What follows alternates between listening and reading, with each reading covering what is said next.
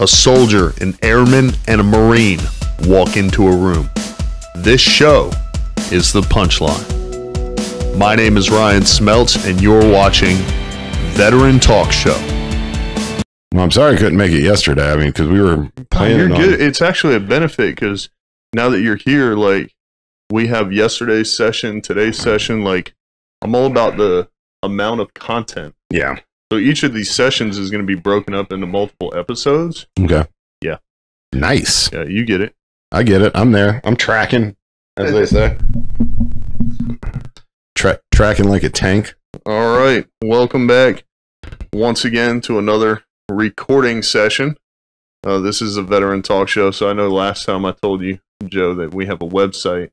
I put resources on there. I got a buddy that does like calls himself the comeback coach. Yeah. So I got him on there. He wrote a book. Yesterday we did a recording session with Cayce, who was Air Force. He actually works with people with disabilities. Oh, nice. With veterans. So he sent me a ton of resources too. I'm pretty excited about that. You don't have to go in a lot of detail, but before we hit record here, you were talking a little bit about how 2021 is treating you. Yeah, it's not looking much better than 2020. Personally wise, I mean, maybe plateaued there a little bit. Yeah, it's not. It's the remnants of fucking 2020. I think just had a lot of family issues, and you know, it's just been weird. It's been bad. So what that made me think of is like, I talked before about stuff like this to some people who were like, they didn't say that veterans are like always negative or anything like that, but they said we have an interesting approach to it. Yeah. And I said, I feel like that's because when you're in the shit, when you're in the desert, when you're in the rain and the mud, whatever, it's like a hot shower is a positive. Oh, yeah. Whereas for most people, that's just like normal everyday stuff. For us, it's like, I'd kill for a cold beer right now. Yeah. So it's like it's the little things. It's the little things that make you like. I remember, you know, getting hot meals in Afghanistan.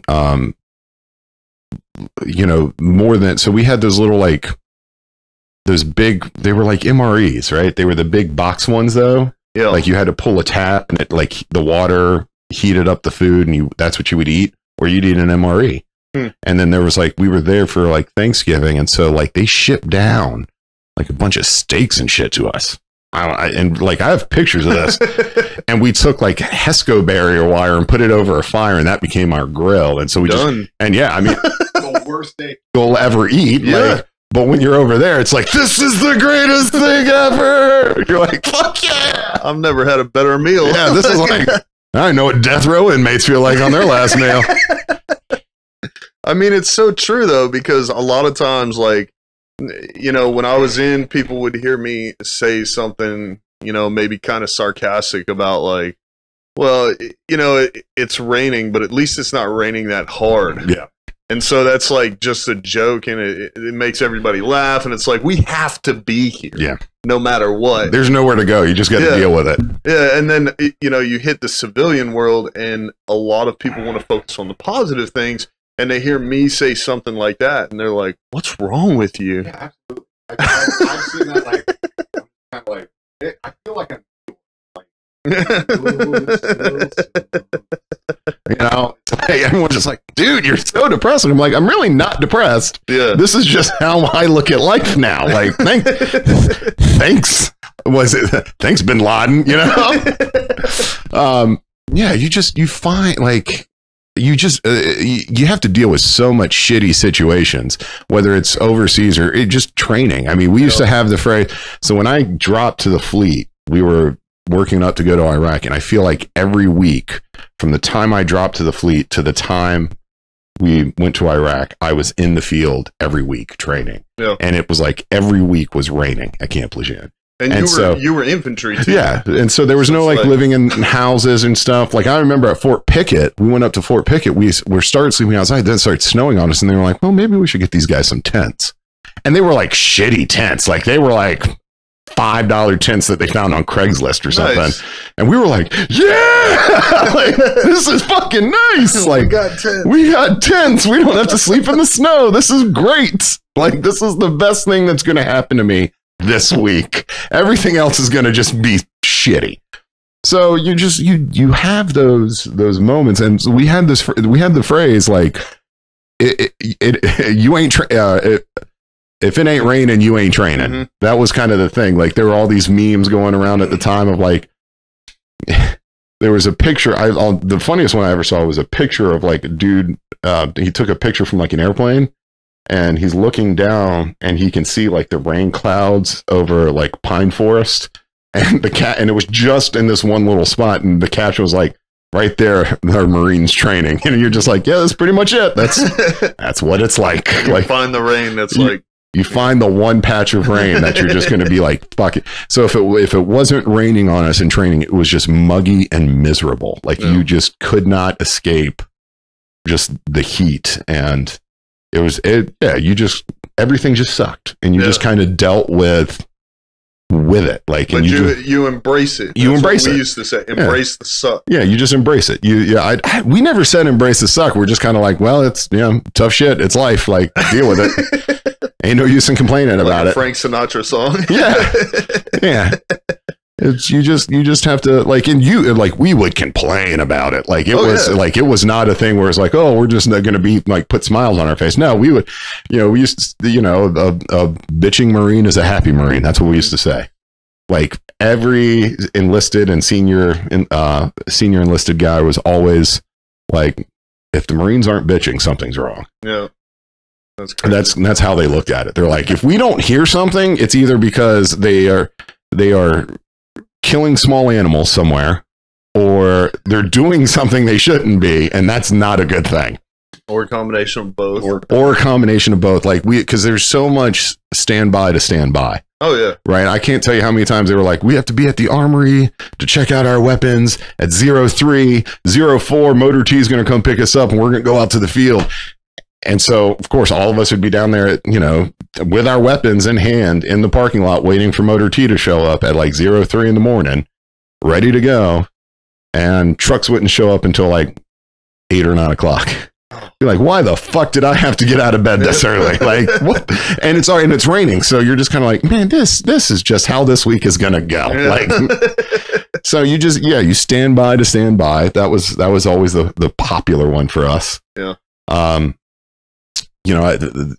I'll never forget, on a workup for Iraq, we are waiting again for Motor T. Mm-hmm. And we are standing, always waiting for Motor T. And we had been out in the field all week. And so we're just kind of hanging out. I think we were at Combat Town at Camp Lejeune, which is like this old bombed out like bunch of buildings. Yeah. Like, they designed it to make it look like it's like rubble. Mm-hmm. Like, think of videos from like World War II of like all bombed out houses and shit. And so we had done all of our training and everything, and we're just kind of waiting. And there's this big industrial fan just outside, and it's plugged in and it works. And so we're all just kind of standing around because it's hot as shit. And so we're just standing around this thing trying to get like air blown on us. And there's probably like 10 of us standing around this giant fucking thing.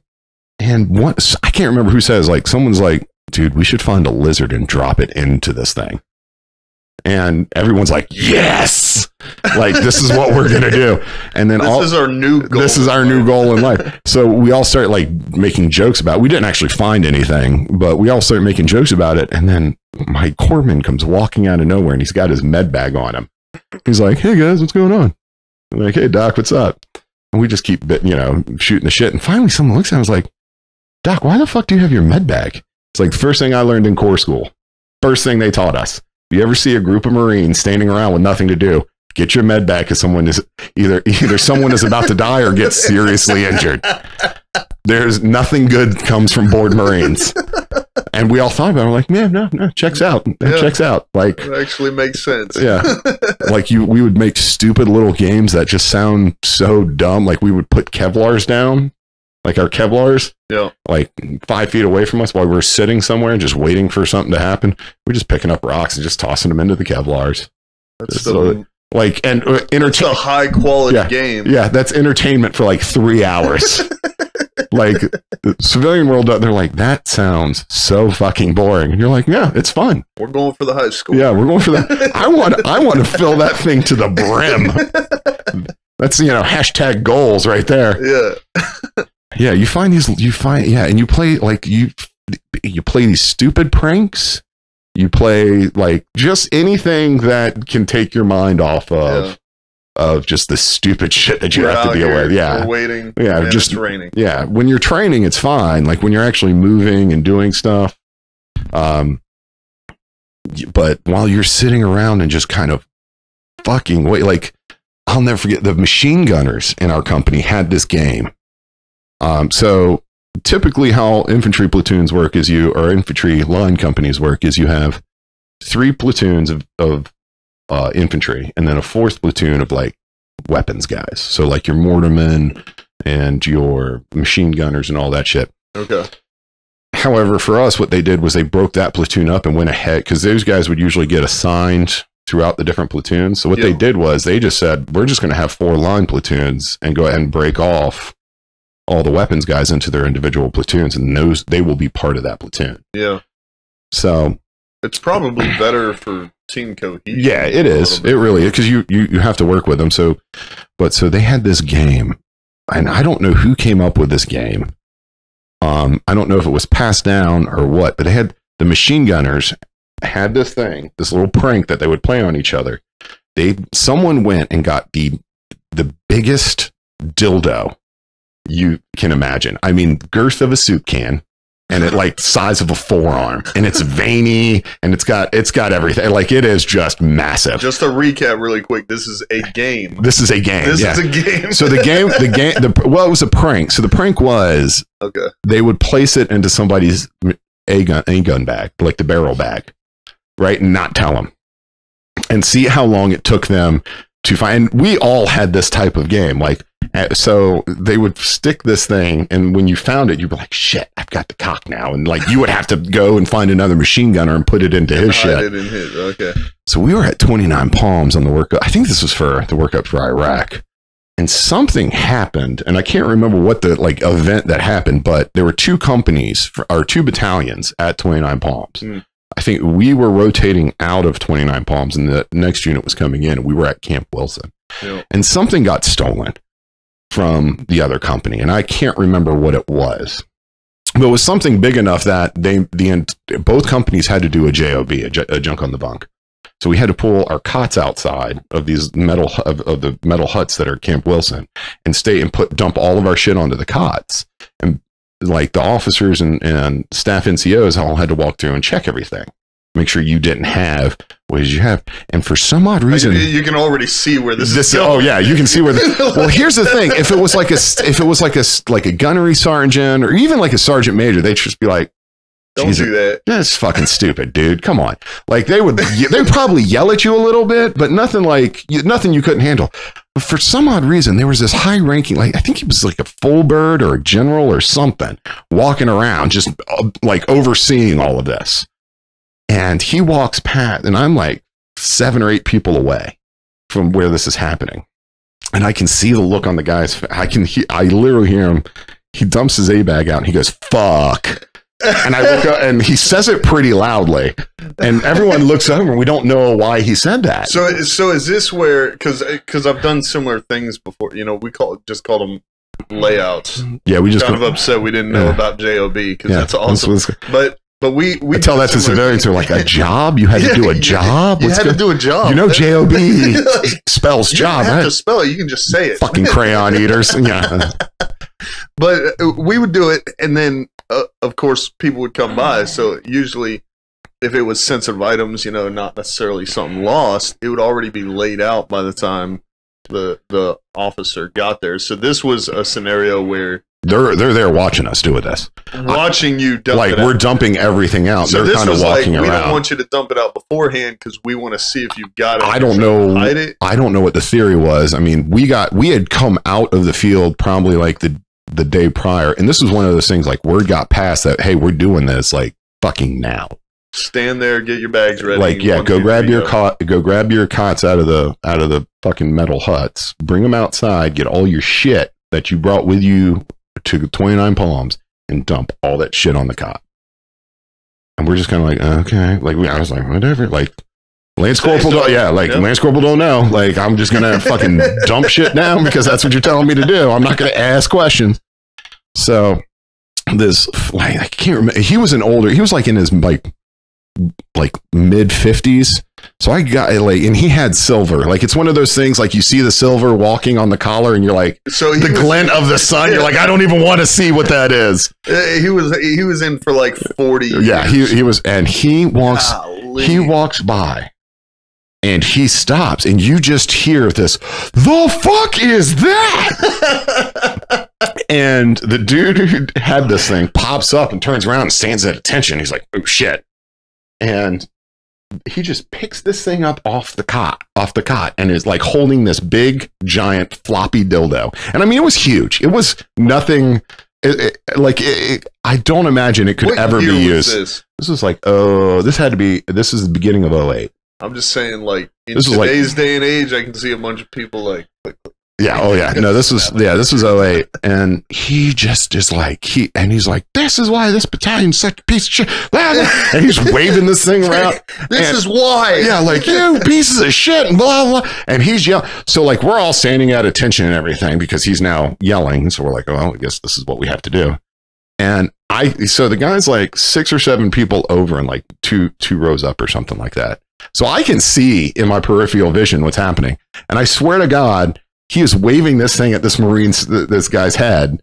And I know this, and this dude's funny as shit. I love this guy, but he's just getting smacked with it. In that, like, I swear to God, at one point, his 8-point cover came flying off because he got hit with it. And to see this full bird colonel or general yelling, waving this floppy giant dildo at everybody was one of the funniest sights I've ever seen in my entire, like, we were all sitting there trying just so hard not to laugh. And I think back and I'm like, this guy had to know that it was a prank, and he's just like trying to get us to just laugh. He can't be really that mad about it. Like, no one is that dumb. Like, no one is thinking like this is like he's using that. Like, this is a prank. Yeah, it came out of his barrel. Yeah, like it came out of his barrel. He had no idea it was even there until he dumped his barrel back, and he was just like, fuck. So you can see this guy saying something like, the guy whose bag it was in, you can see him saying something like, is that what y'all were looking for? Is that what was missing? Like if it was anyone else yelling at him, like if it was like our company commander or something, I could see him saying something like that. Or like, especially like my platoon commander. Well, if it was my platoon commander was like, sees this shit and is like, what the fuck is it? They all knew about this prank that was going on. Like, they all knew. Like, they were in on the joke. So I could see them finding this thing and being like, yeah, this isn't what we're looking for, but good one. Good one. I see what you did. But this older officer he was all but invented the Marine Corps. He's been in longer than old Chesty. Like, he was just not having it. He was fucking pissed. And he's waving this thing and he's yelling and he's screaming. He's calling us all shitbags and whatever. And we're at attention, so we can't say anything. Like, we can't do anything. We're just like, and we're just trying not to laugh. It's taking every ounce. And like, you start to hear people break like, because this is just fucking hilarious. And he throws the thing in the dirt and he just storms off. And he's like, it was the fun. Like, once he like got out of sight, we just started laughing. Like, there was just a collective like, that was great. That was the funniest shit ever. Somebody in the background, sir, where are you going? Come back, sir. Yeah, that was ours was I mean, we had jokes like that, but I'll tell you the comparable one to what you just talked about, because mind you were infantry, I was an MP. Yeah. So where you guys wait on motor T, somebody to come transport you, we just get in the trucks and go. So like, lucky. I mean, don't get me wrong, if you've drawn weapons in the military, you know what drawing a Humvee is like. Because you got to get the paperwork, PMCS it, take it back up, get it approved. You have to redispatch it at least once a week. It's a pain in the ass. But anyway. I just showed up to a window and said, I need this Humvee. And they're like, here you go. Take this one. Go grab that one. It's right there. All right, cool. It's for official use. And yeah, and when you're a boot, they're like, oh, I also need the keys. Which is another great little hazing story. Go grab the keys of the Humvee. Okay. Well, I mean, for us at least, that was an actual thing. Only it was a cord that wrapped around the steering wheel and a padlock. Oh no, we had a. So the funny thing about that is, it might be a 68-point turn, but you could still steal a Humvee. Plus, the 1151s have the combat lock. The on the metal doors. So you would lock all three of the other doors from the inside by pushing down, and then the exterior door had a lock. So you actually had to have keys for the Humvees that we had, but they weren't to start it. I never saw a key for a Humvee in my life. But these are up armored, so like yeah, we had the up armored ones, but they had the thing that you like push down, like the metal pole that pushed into another like a hole. That was like our combat locks. I don't know if it locked it from the ends. All I know that's how it acted, but it was a door handle that you would push down. Yeah, it was like this. Well, yeah, but it was attached to this like metal pole that like bolted it into place. So if something happened, the doors wouldn't go flying the fuck off. Because nothing's worse than getting blown up and then not having losing a fucking door, any cover anymore. Yeah. But when we were on patrol, like, because MPs, at least when I was in, had 5 major functions. One of those was law enforcement, so we got to play police officer. And so, sorry. Yeah. Oh, well. The comparable thing that we did, now it is not half as fun as what you just talked about, was chem-light tag. So it's the exact same concept, but now that you tell me about that, it would have been much better with a giant dildo. Oh yeah, it's way better with a giant dildo. Integrated, so there's girls and guys. Yeah, we didn't have that problem. Somebody would have got plus there's the ACPs, which are civilian police officers. Nothing like that. Just a bunch of dudes. At the time, now they chem-light, and I find your car, or maybe you and I are talking, like you see cops park like this all the time, whatever it is. And then when I'm ready, I just kind of sneak it into drive so you don't notice me shift gears, foot on the brake, chuck that fucker in your car and take off. And then you have to do it somebody. But you see how it's kind of degraded? It's like the same game. Oh yeah, but you're using you're using chem lights. That's like yeah. Oh wow. Oh, risky. Super offensive there. way to make that game G-rated. I think the number one thing is if you tried to park to run radar and didn't notice you had it like in the back window, then people would be slowing down before they got to you, like, oh, there's the cops. And you're like, why is everybody slowing down? Because they can see you. Because they can see you, but that's luck of the draw. Otherwise, it ends up on the floorboard. And once again... Yeah, we did... I mean, you just do so much How long does a chem light last? Like 12 hours? I don't know. I've got a story about a chem light that's not G-rated? That's not G-rated. I gotta... Okay, so I'm going to tell one of mine first, because you're probably going to one-up me, so I'd rather... And I'm not a one-upper. No, I know, I'd rather follow it up with a good story. So mine is just the IR chem lights. Mm-hmm. So we go out on a training event. Me and this other kid, we're like brand new PFCs. We're literally just training. We haven't even been notified of deployment yet. So we're fresh out of advanced training, first duty station. We're down at Fort Polk. We go out on a training exercise. And the platoon sergeant is like, hey, go grab the chem lights and like pop open 5 of them or whatever. So he's over there. Or no. I think he said just one or two. So he's over there and he's taking a box out of the case and he opens it and he tears the plastic off and he cracks it and he shakes it and then he keeps doing it.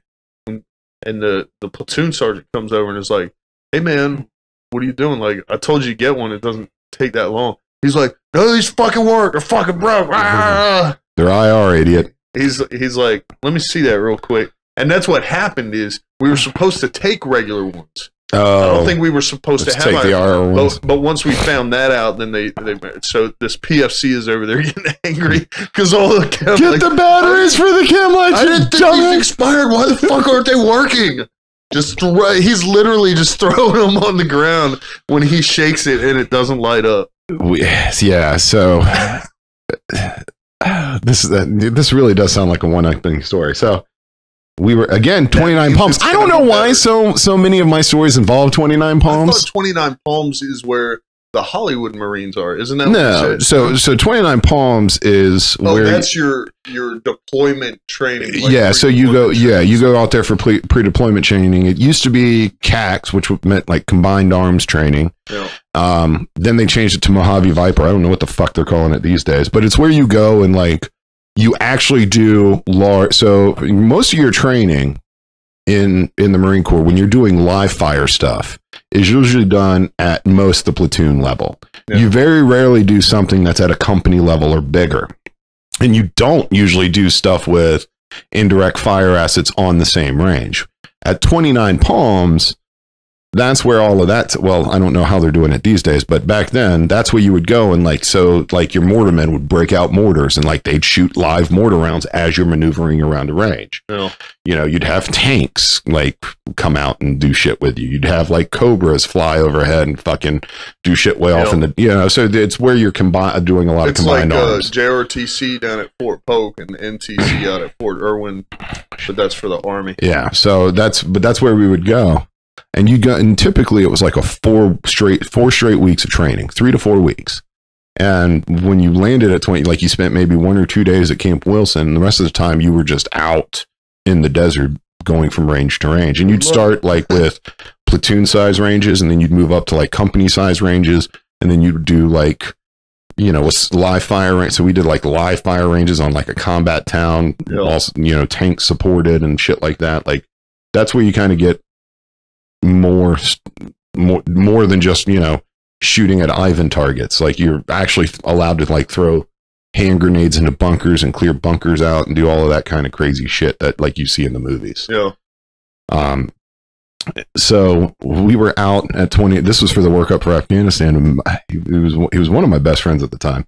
He was in another platoon, and it was nighttime. We had just moved to this other space, and we were kind of. The day it ended and everything, we were bivouacked out and the sun had gone down. We're all just kind of hanging out, like just moving between the platoons, smoking and joking. Just, it's like 7 or 8 o'clock at night, so you're not sleeping yet. Oh, random ass debate or game of spades. Yeah, exactly.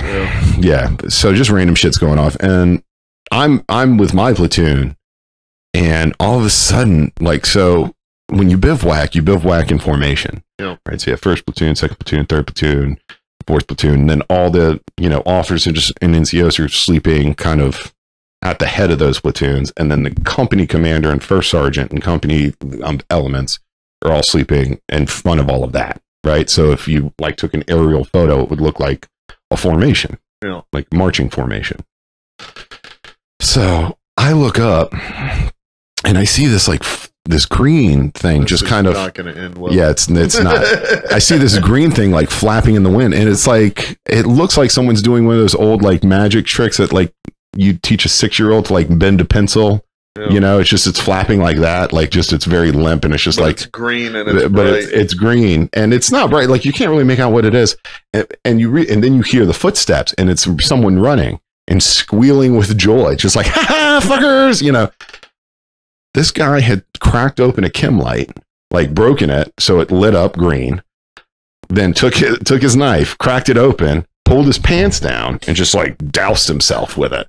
And it's just like jogging around the platoon. Not a good idea. That's how you grow extra limbs. So obviously you know how this is gonna go. Yeah, don't we all? Yeah, so he's running and he's just like, fuckers, yes, he's like just calling out everybody for meat gazing and everything. So, stop looking at my shit. What's wrong with you? Just that kind of stupid shit. And this must be before because when did Family Guy come out? Oh no, it was Family Guy was out at the time. I don't know if this was from a Family Guy show. I'm not sure. But he's running. That's what it reminds me of. Oh yeah.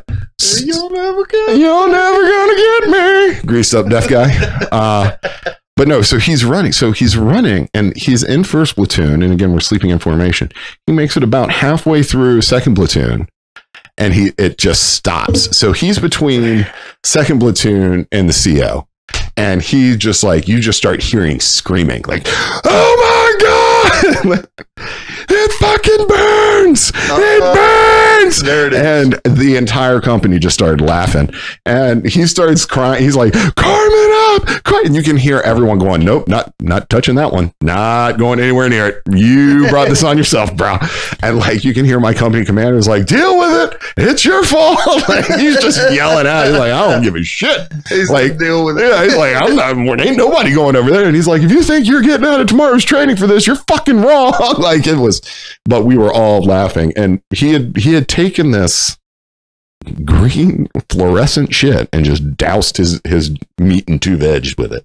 I've seen guys do it. Moral of the story is don't do that because apparently it burns. Like write that down. Kids, don't try this at home. Yeah, don't do that unless you want like chemical burns on your shit. He plenty of the guys I was in a platoon with, you know, did it, maybe put it on their face, maybe put it on their arm, maybe just, you know, to see what happens or put it on other people's things. It's because infantry grads are way more depraved. Actually, now that I think way about more it, depraved. We did it. We did that in Boy Scouts. Did you really? Well, that explains a lot about Boy Scouts. And pour it on stuff like, oh, let's see what happens, and then when it's outside of the plastic, it doesn't last. It doesn't last very long at all. No, that's why you said about it being green, but it wasn't very bright. Yeah, you couldn't really tell. Like you just saw this like fluorescent, and it wasn't like it was coated. It wasn't like you saw like. It was just like the Watchmen blue penis just like flopping around, you know. It was literally like these green dots. We're like, what the fuck is that thing? Like, and you hear someone running, and you're like, and then as they get closer, you're like, oh, I can kind of make out. Oh, I get it. I get it. Back to what we were doing. That guy's not important. I'm gonna go back to smoking my cigarette now. Thank you. Thank you for that. So, when we were in Iraq, you know, our detainee ops is generally boring overall, but we had one of the more exciting missions, but there wasn't a lot of action. I got one. I got my lighter. The reason I say that, how the military opens beers, and bartenders. Yeah, the reason I say that is because we watched the high value guys, so it was kind of neat because we got to experience a side of the judicial system and politics involved in basically eliminating or attempting to eliminate insurgency throughout Iraq and certain organizations via the people who funded such things. So that was kind of cool, but the point is that they pretty much just eat, sleep, and go to court.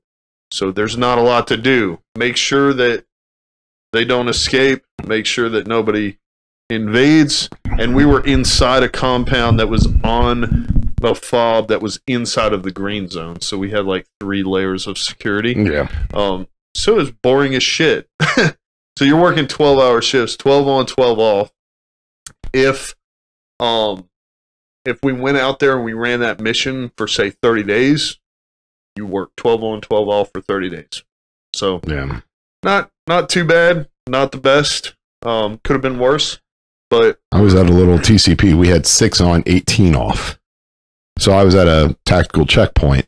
Yeah, I'd be okay with that. And so you would sit on post for 6 hours, and then in your 18 hours off, you would either go on a patrol or convoy. Oh no! Or no, like you would you would go do whatever mission needed to be done. So you would do a 17.5-hour mission and then a 6-hour shift. Yes, well, not at that point in Iraq. No, I mean, like in that point in Iraq, they would give us like sometimes they'd give us like stupid fucking patrols to go on and be like, hey, we're gonna go walk. So we were on the far side of the river from the city that we were in. Oh. Just I think it was like the squad and a half worth of guys, so like 20, like maybe 18 to 20 guys. About the same time I was there. Right? Yeah, and nothing was going on. Like when we got there, we were training training the Iraqis. Like half of our company was like training the IPs and the IAs.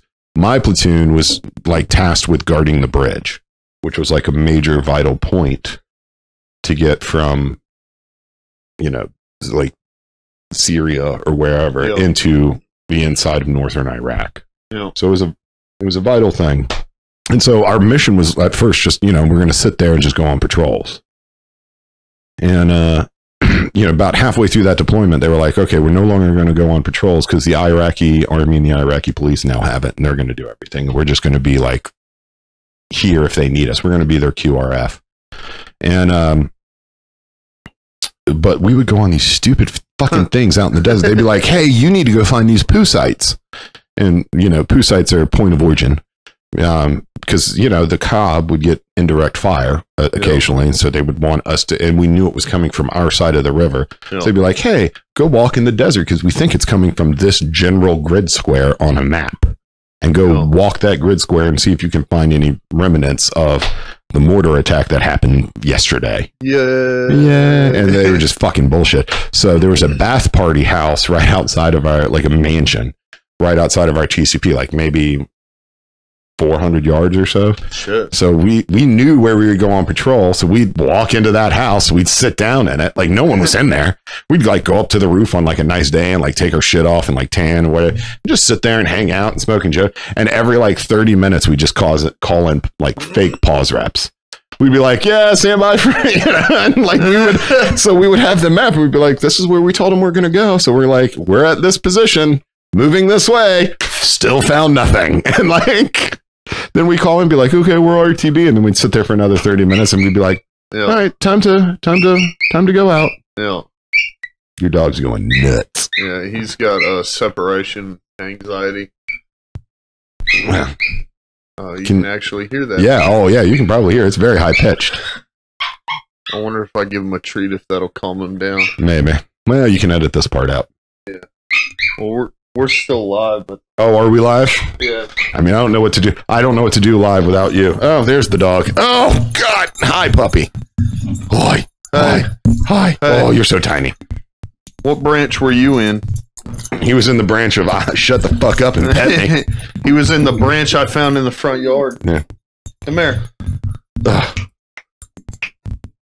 Eventually, he'll probably just go and sit on the couch and watch Scrubs or Malcolm in the Middle. Lipstick. Was it South Park? Red Rocket! Red Rocket! Red Rocket! Oh my God! With that thing coming out, I don't want you jumping up on me. All right, he's fine now. He'll probably. He saw people. He thought he was alone. So. Yeah, he's fine. Yeah. So anyways, while we were in Iraq, guarding that courthouse, which was also like 7 or 8 stories high, and we stayed on the top. And of course, even if there was an elevator, I don't think we were allowed to use it, or it was broken or some shit. I wouldn't trust an Iraqi elevator. I just wouldn't do it. I just wouldn't do it. I'd be like, no. So we're in the alcove during chow time, and we get chow. Kind of like what Casey talked about yesterday. There was like this truck that they had acquired. We got given an F-150. It was stick shift. That was my second time ever driving a stick shift vehicle, and let's just say the emergency brake didn't work. It was pretty funny. So anyways, we drive down and get the. So you're not drifting, is what you're saying. Yeah, you're not just going around roundabouts like. Well, the furthest we had. Fuck you, drive, Fast and Furious Tokyo Drift. Eat your fucking heart out. Well, the furthest we had to go in that F-150 was from the courthouse to the chow hall to pick it up, so that everyone could eat, because we couldn't leave our posts just to go eat, and there was really only enough people there for 12-hour shift. And then sleep, and then rotate. So we would go pick it up. It was probably a quarter of a mile. Okay. Maybe half. Come back. A few speed bumps in there. Deliver the chow, and then of course we got enough for everybody. So it's like the mermites with the locks on the side. Okay. Like hot chow, what they stored in. Yeah. And then like a case. So we would get like a case of milk, or a case of chocolate milk, or a case of juice, or maybe like one of each, and it's the cardboard with the plastic over top. And so a lot of times, this, you're talking about milk, Joe, that, it has a shelf life of 18 years. You're like, that's gross. And you're like, there's no way this is real milk. So most people didn't touch it. But there's one guy, but he didn't touch it because he liked milk. He touched it for the reaction. Oh. So he takes it out to the alcove. There's some rocks right there, and he did the gallon challenge. Oh. What was possibly either not real milk or who knows what. It was cold. Was it first of all, was this wintertime in Iraq or was this summertime in Iraq? Because that's going to make the whole difference of this story. Was it 120 degrees on the deck or was it, 80? It wasn't 120 because it was at night. Oh, okay. So I know it wasn't that bad. I want to say it was a little bit closer to fall, maybe winter. Oh, so yeah, okay. I don't remember, but I do remember that he lost. Oh, yeah. Well, you don't win the gallon challenge. No one has ever been like, I'm winning the gallon challenge. But we're not sitting there reading its boxes. Yeah. It's like juice boxes, but it's milk. Nobody's reading the measurement and then calculating how many of these for a gallon. So this entire case, I mean, if I had to estimate, I'd say it was about 2 gallons. It could have been 4 gallons worth of milk. It's a case. It's a big case of these little boxes of milk. And he's just drinking them. So at some point, if he doesn't stop, it was going to end anyways. I'm vomiting a little just listening to this story. I mean, it's coming up a little bit. It's like it's right there. So much milk. That is gross. So that's how exciting our deployment was. I mean, so my Iraq deployment was pretty much the same way. We had this TCP that had a generator. So like I say, I tell people, I'm like, oh, we lived in this TCP. We lived in these like Connex boxes, like the shipping container things. Yeah.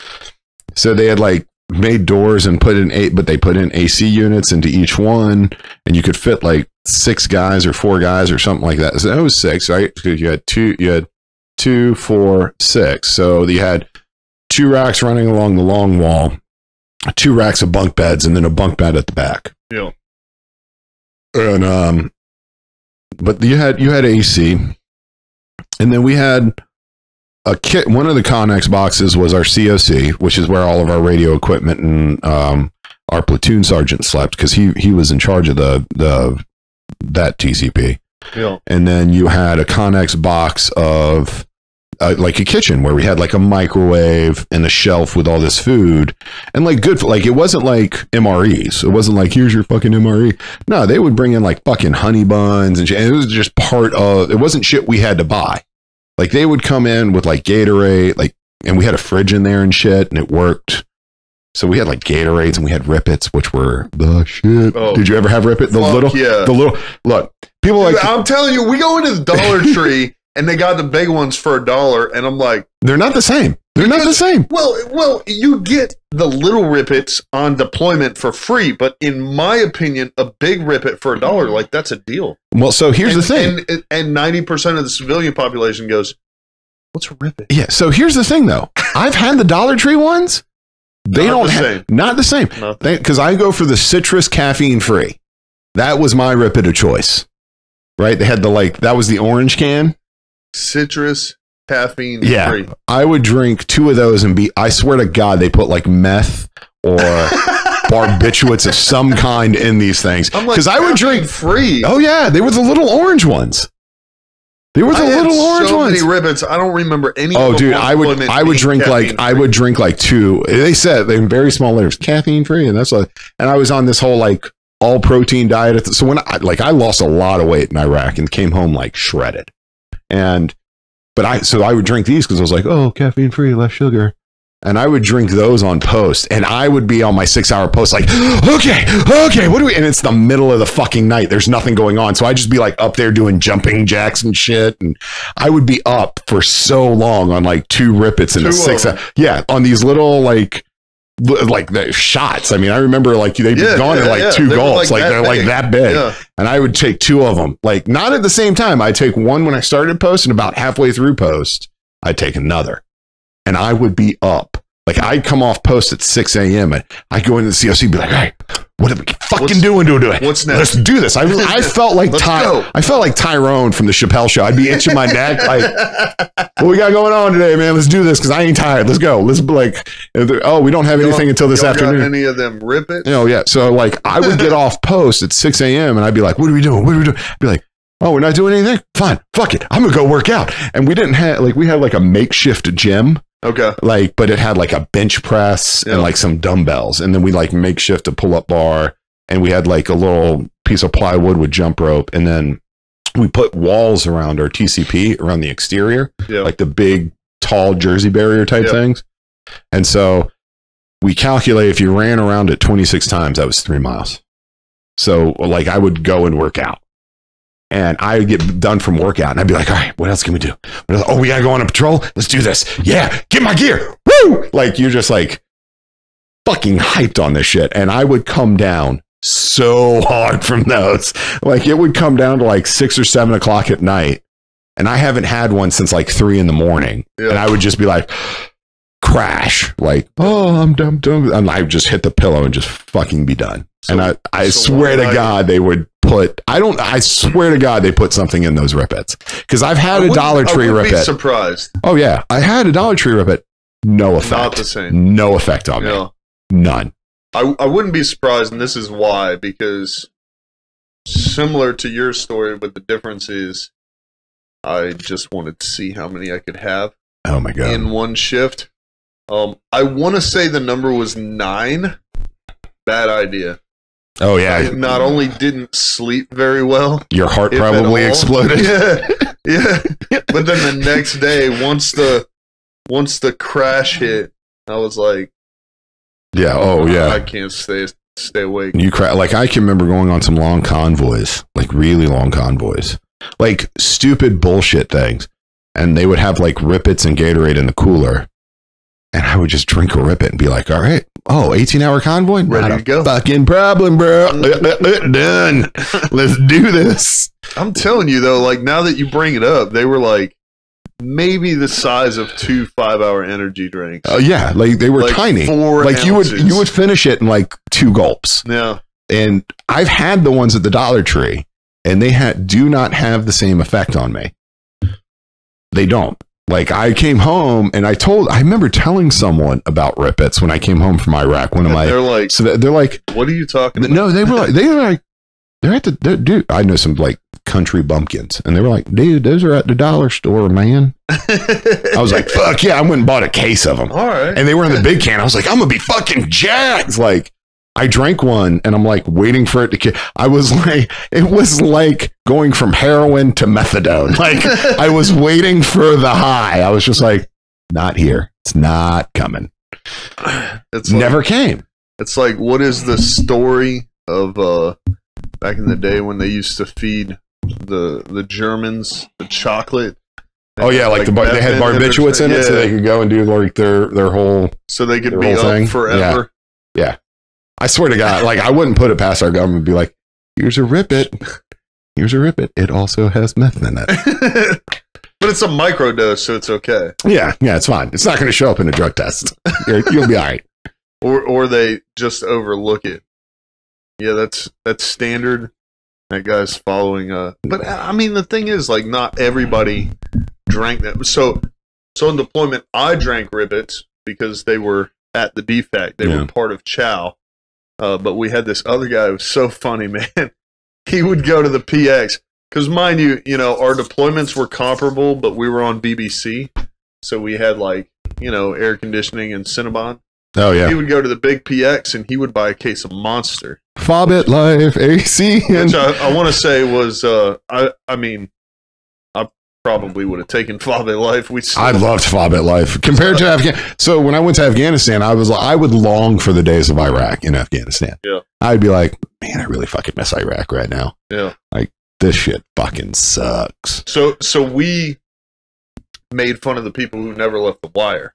Yeah, they were Fobbits. Yeah, because we left the wire almost every single day. Yeah. But we left VBC wire. So it's like, even if we went to IHT and ran a 30-day mission, in 30 days we come back to Victory Base Complex. We got the comfort. But he would go to the PX and he would get a case of Monster. probably $50, give or take, the full-size monsters and drank them. And then at one point, I feel like one person had like one sip of Monster and then was a heat casualty. And my platoon sergeant is like, no more Monster. You can't drink it, blah, blah, blah. And group punish? Yeah. Oh, yeah. Group punish was a thing in the military. This guy, because I swear to God, this guy didn't have anything but Monster. But he didn't have issues like that. Yeah. He didn't have heat casualty issues.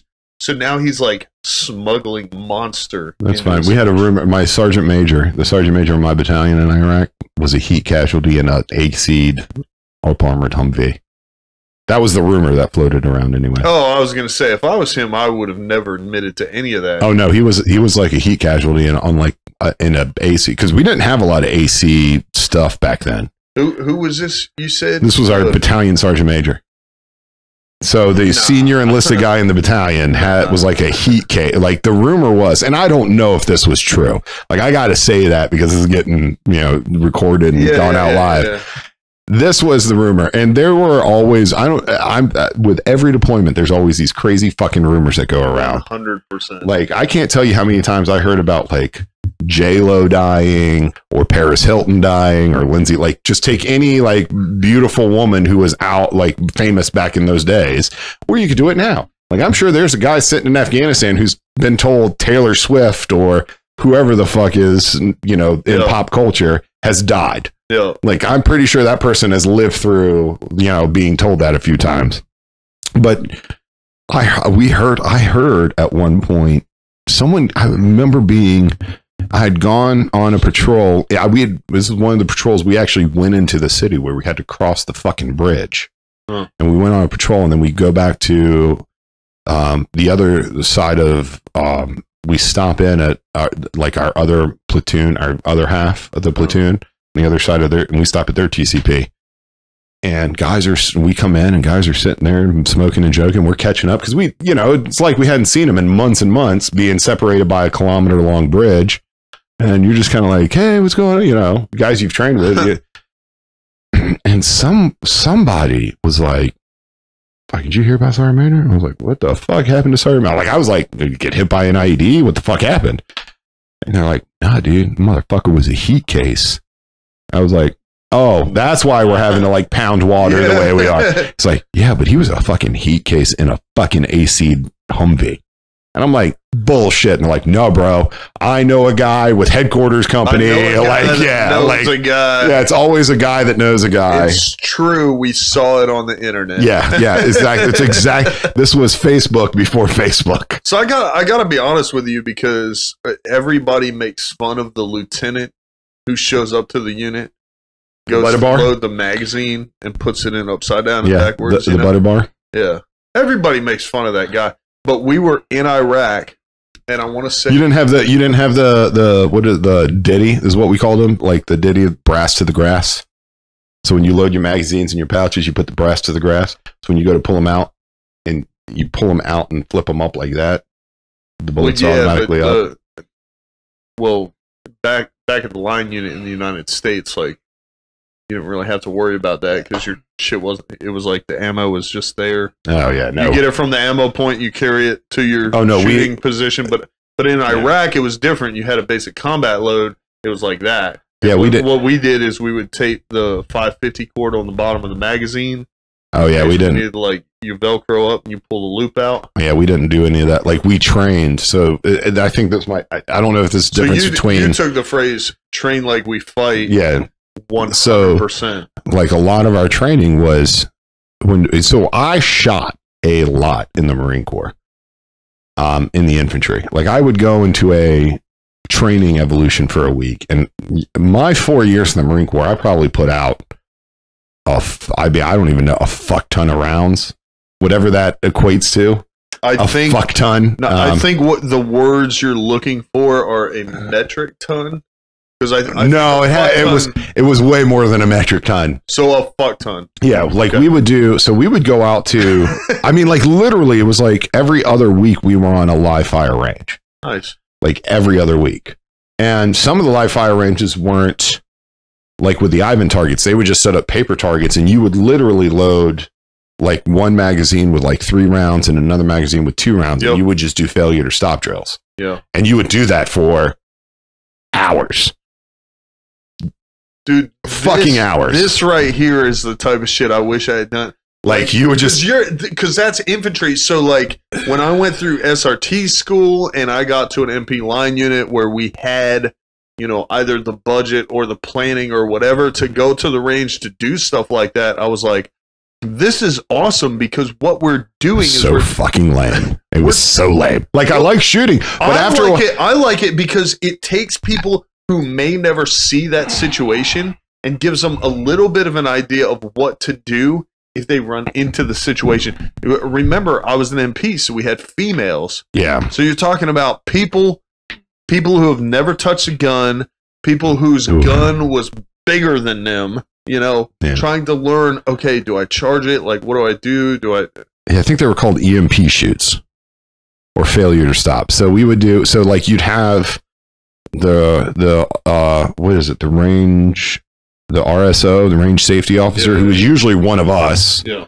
Like he was usually a sergeant, staff sergeant, or, you know, whatever. And he would read the instructions and he would say, okay, on this, when you hear my first whistle, you will put 2 rounds into the target on the left center mass.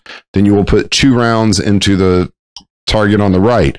You will do a speed reload drill and then put 1 round into the T box on the right and then the left. So you would literally going from, you're basically doing a box, and that's why we called them box drills or failure to stop. So you go center mass left, center mass right, face, essentially the T, which is like the eyes, the nose, all the way down to the chin. And you do 1 shot to the T and then 1 shot to the T. So you were working from here, going over, up, and then, that's what we would do. No, that's crazy. And I'll tell you why. Because, so when I went through SRT school, which SRT is Special Reaction Team, so it's like the military SWAT school. I went through phase 1 and phase 2. That's where we learned the T-zone. It's funny because you know who taught me how to shoot? A Marine. A gunnery sergeant. So now Marines are good shooters, man.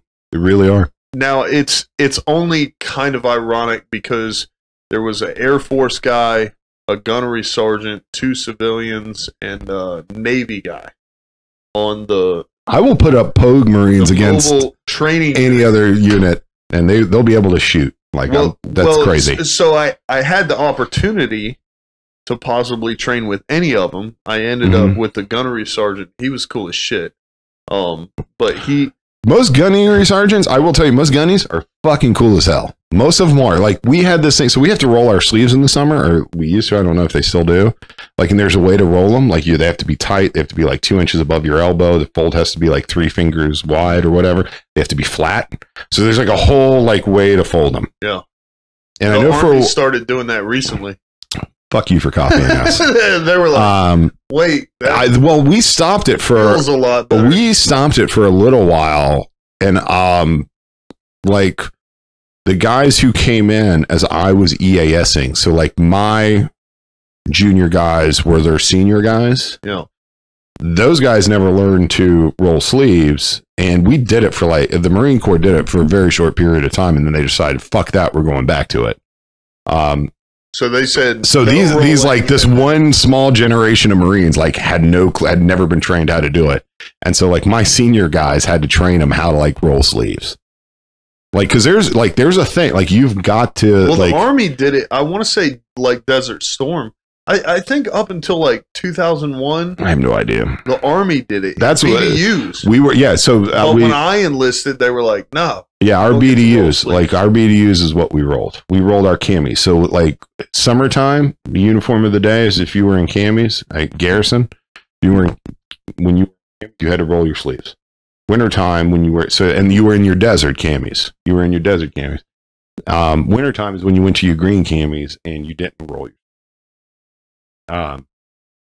But back to gunnies, like there was this phrase called the gunny roll. Fucking gunnies didn't give a shit. Like they were like, and like most I will say out of the gunnies that I don't think I ever looked at a gunny that was like, this motherfucker doesn't know what the fuck he's talking about, right? Like all the gunnies that I ever interacted with. I mean, because when I went through training, the Marine MP school was the Army. The MP school was all the same. It was Marines and Army. It's all a Pogue unit to me, man. I don't know. It's all a Pogue unit to me. I don't give a shit. What's great about that is sometimes we had civilian instructors, sometimes we had Army instructors, sometimes we had Marine instructors. Yeah. And so it was crazy because we had a gunnery sergeant teach one of our classes. Gunnies, I don't know what it is about. You will address me, and he was like, "It's gunnery sergeant. None of this," because what we would do, and I think it's part of being in the Army as well as like they wouldn't let you call them gunnies. It was that we wouldn't drag it out. So in basic training or AIT or whatever, it was like, "Yes, drill sergeant," and he was like, "If you do that shit, I'm going to get with your drill sergeants and you will do push-ups until I get tired." Yeah. Push until your arms get tired. No, I mean, like like we called all of, and so here's the thing about gunnies that is my experience in the infantry. Right? Yeah. E5 is a sergeant. E6 is a staff sergeant. Then you go to gunnery sergeant. No. So yeah. They were, so gunnies were the kind of the people the guys who got us what we needed. Yeah. Like they were bullets. Yeah, they got us the beans and bullets. And so every gunny I ever interacted with was I had the utmost respect for him. And there's a thing about rank, and I don't know if this is true in the Army, but there's this thing about rank in the Marine Corps where like you have your private PFC Lance Corporals and you have senior Lance Corporals. Yeah, that's right. That's a thing. It's an unspoken thing, but it's a thing. Okay, and so a senior, because Lance Corporal is E4, right? Is an E3. E3.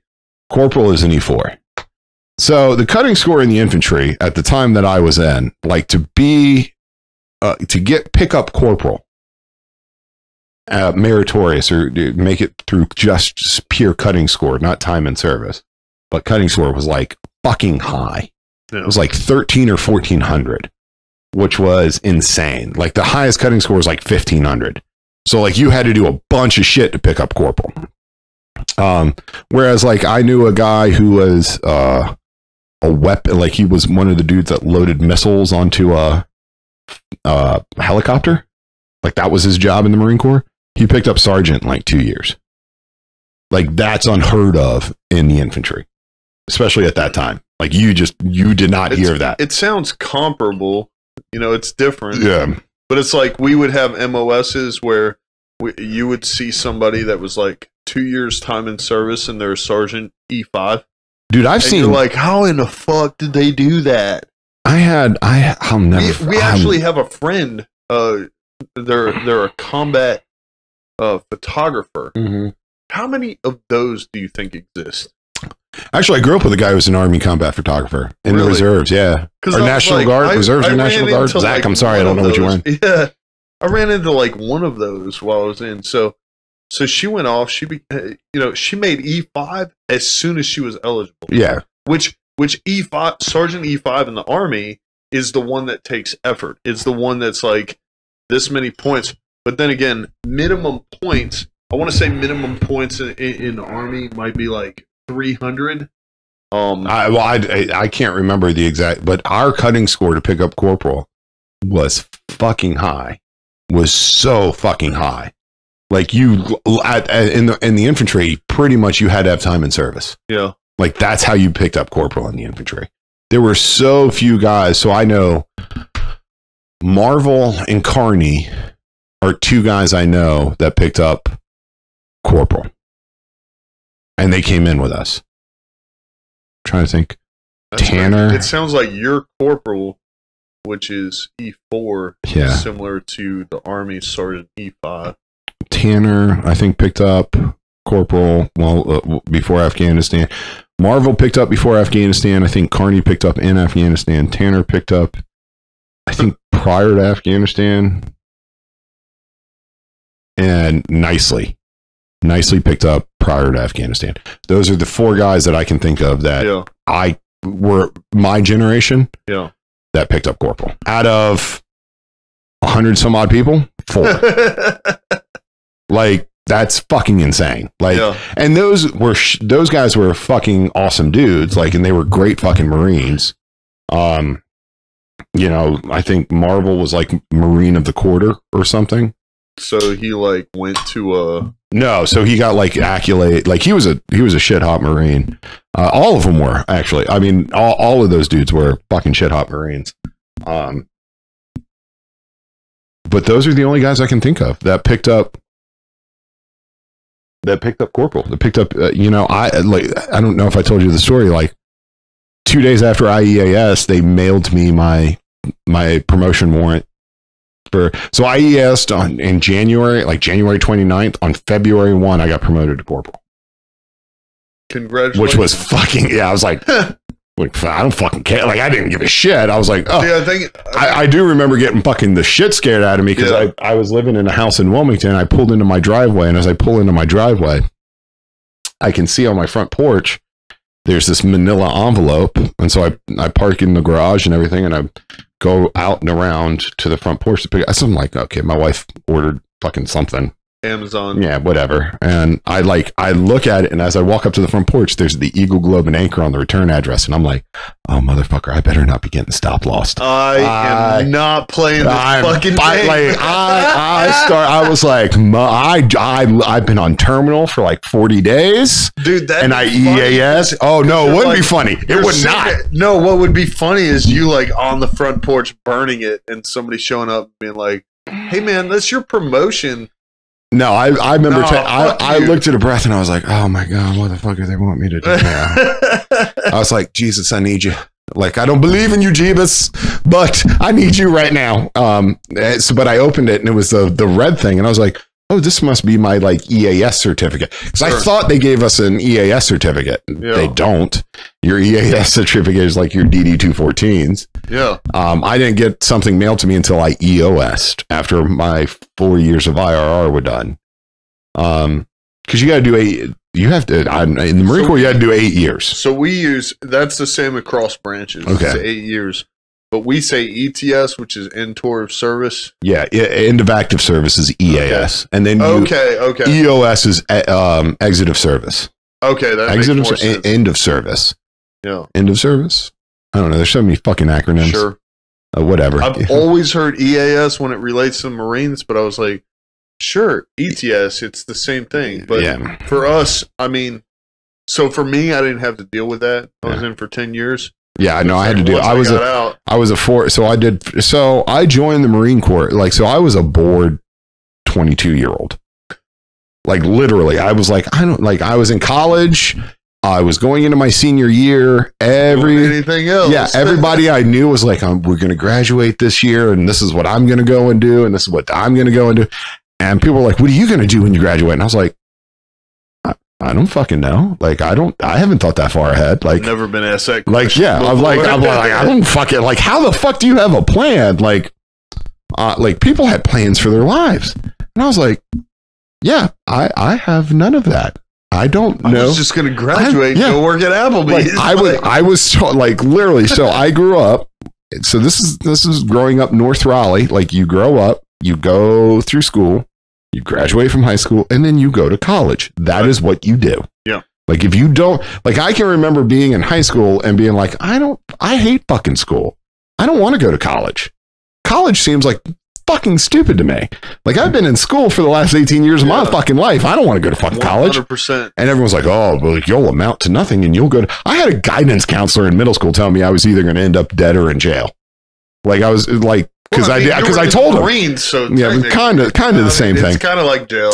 But like, they were like, this is what, like, if you don't do this, this is what happens to you. And I'm like, those are my options: college, early death, or jail. Like, this seems like shit to me.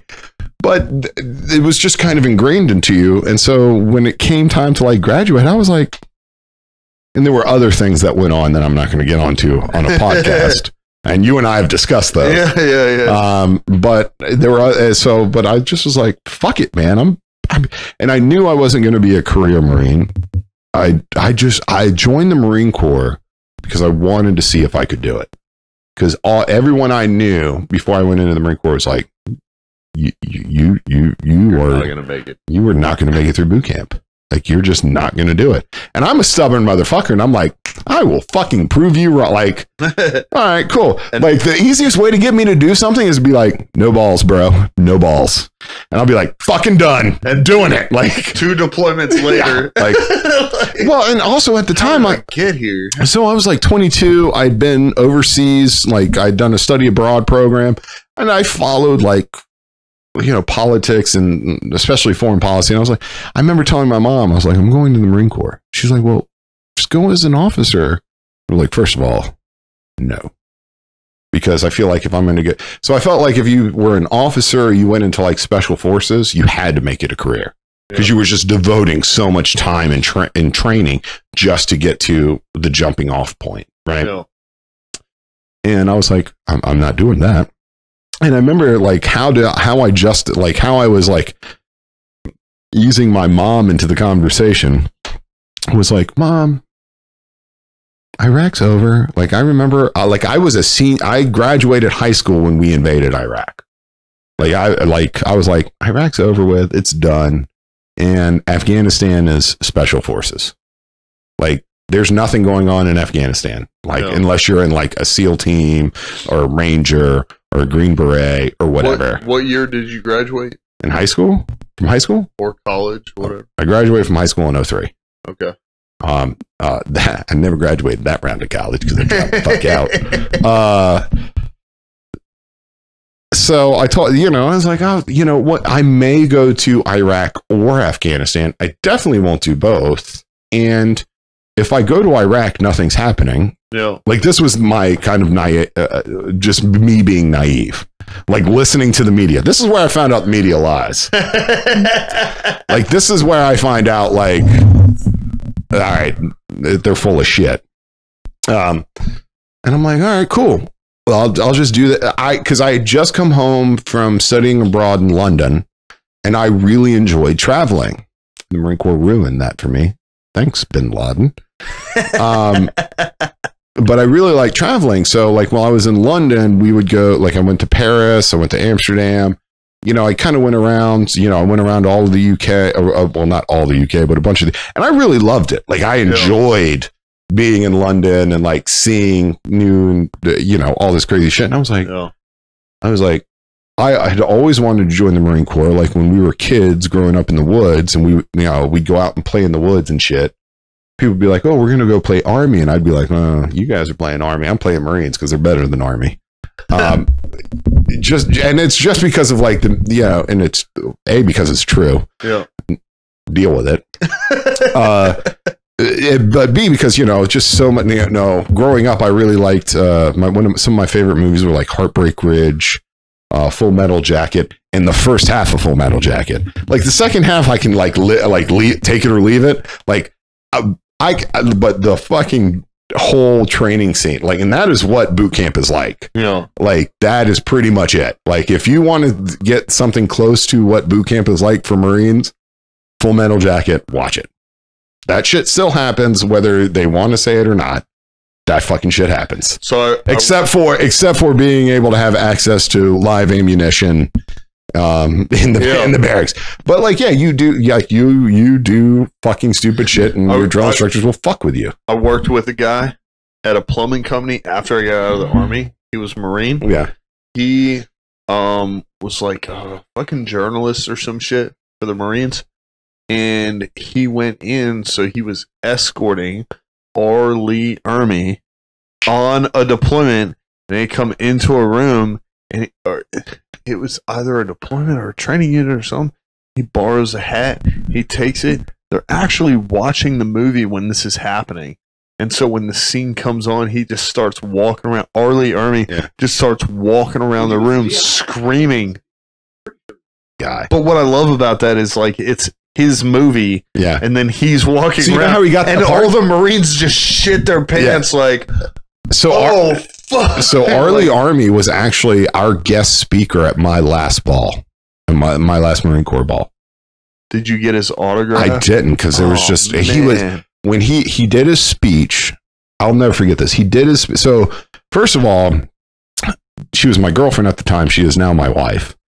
I didn't want to go to that ball. Like, I hated balls. Like, for me, there was a certain idea of a Marine, and it wasn't what the Marine Corps thinks a Marine is. Yeah. For me, it was the guys who were like at like Cayce and Hue and Chosin and Iwo Jima and Guadalcanal. Like, they were just hardened motherfuckers. Like, they weren't shaving their faces. They weren't this like crew cut type dudes. They were just fucking, let me roll my fucking sleeves up and go fight. For me, that's what the idea of a Marine was. Yeah. It wasn't this guy who was prim and proper. And in the Marine Corps, that's what they tell you. Like, this is what a Marine is. Yeah. And for me, going into it and how I kind of judged the Marine Corps was like, I don't give a shit how I'm viewed in garrison. Like, I want to be able to, that's kind of like how I viewed the Marine Corps. Yeah. So I hated doing all what I call the dog and pony shows. I hated the ball. The ball was like, I get it. Like, I enjoy history and I enjoy the fact of that we still celebrate our history like that. I laughed because you said dog and pony show. Yeah, that's what it is. It's a dog and pony show. That's what it is. The ball is great because you celebrate your history, which I think is important. Mm-hmm. Like the oldest and youngest Marine in the unit come together and they cut the cake together, which I think is just good symbolism. Like, it's the passing down, because that's how Marines pass down knowledge. Yeah. Right. It's not written in a book that you have to study. An older Marine is telling a younger Marine, this is how it is. Yeah. But I remember, we went to the ball. It was in Myrtle Beach, South Carolina, which is a fucking shithole. Sorry if you live in Myrtle Beach. I mean, it's a fucking shithole. It's just a tourist trap. But we go down, and I remember telling my girlfriend, my wife, I was like, listen, there is a lot of ceremony with this. Like, there's going to be a lot of me standing at attention. When I'm standing at attention, I'm not going to be able to talk to you, blah, blah, blah. And, trying to explain kind of the rules to her. But she wanted to go to a ball because she's Mary Poppins. Yeah. And when she hears the word ball, she's like, oh, I'm going to be like Bella in, whatever. Or like, I'm going to be like a princess. And I'm like, no, that's not how any of this is. Like, that's not how this goes. Like, we go for the ceremony part. And yes, there's dancing after the ceremony, but no one fucking sticks around for that shit. Yeah. After the ball is over, we get rip-roaring drunk, like just shit-faced. Yeah. Like, that's what the ball is. Like, what we do. Like, that is, and other units may be different. This is what my unit did. And so, so you have a guest speaker, and I don't know how my battalion landed Arlie Ermy, but he was our guest speaker. And I was like, I'm going to go fucking see him. And I was drunk as shit. I was like drunk as shit. I'm going to go see him. I'm going to do it. And like, I go outside and he's standing there and he's talking to a bunch of Marines and stuff. And you can tell he's trying to leave. Like, he got his money and everything. And he's trying to, because he knows what this is, as well as the rest of us enlisted guys. These fuckers are wasted, and they're going to get more wasted. And I do not want to deal with that shit. And I don't want to deal with a bunch of 19, 20, 21-year-old kids getting fucking shit bombed. So I was like, I'll go talk to him. Let me get a beer first. I'm going to walk up and grab him a beer. My wife's like, let's go dance. I'm like, no, fuck that. We're getting shit-faced now. Like, this is what we do. Like, this is, and like, I had staff NCOs like, let's do shots, motherfuckers. Like, yeah, all right, cool. And I went to the bar. And of course, since the ceremony part was over, the bar was packed. And I'm like trying to muscle my way in there. And like, guys are like, fucking back the fuck up, dude. I'm like trying to get a shot, bro. And, but anyways, by the time I got my drink, I walked back around to where he was and he was gone. And I don't know where he went. Like, I don't know if he stuck around. And my wife was like, let's go back into the ball. And I was like, fuck that. I'm not going back in there because the only thing that's in there right now are officers. Like, I'm not going the fuck in there. Like, that is a no-go. That is a no-go for me. Now, we're going to go bar hopping. And we didn't because she was like, well, you're in your dress blues. We got a hotel room. Let's go have some fun. I was like, done. Sorry, wife. It's a sad story. It is. He was right there. He was right. He was so close. And I I went to the bar to get a drink and I was like, okay, he's like taking photographs and, signing autographs and whatever. I was like, I'm going to go buy a beer, let that line then down a little bit. And then I'm going to go talk to him. I never did. And then he died not too much. It wasn't too long after that he died. And I was like, fuck, man. But he did give a great speech.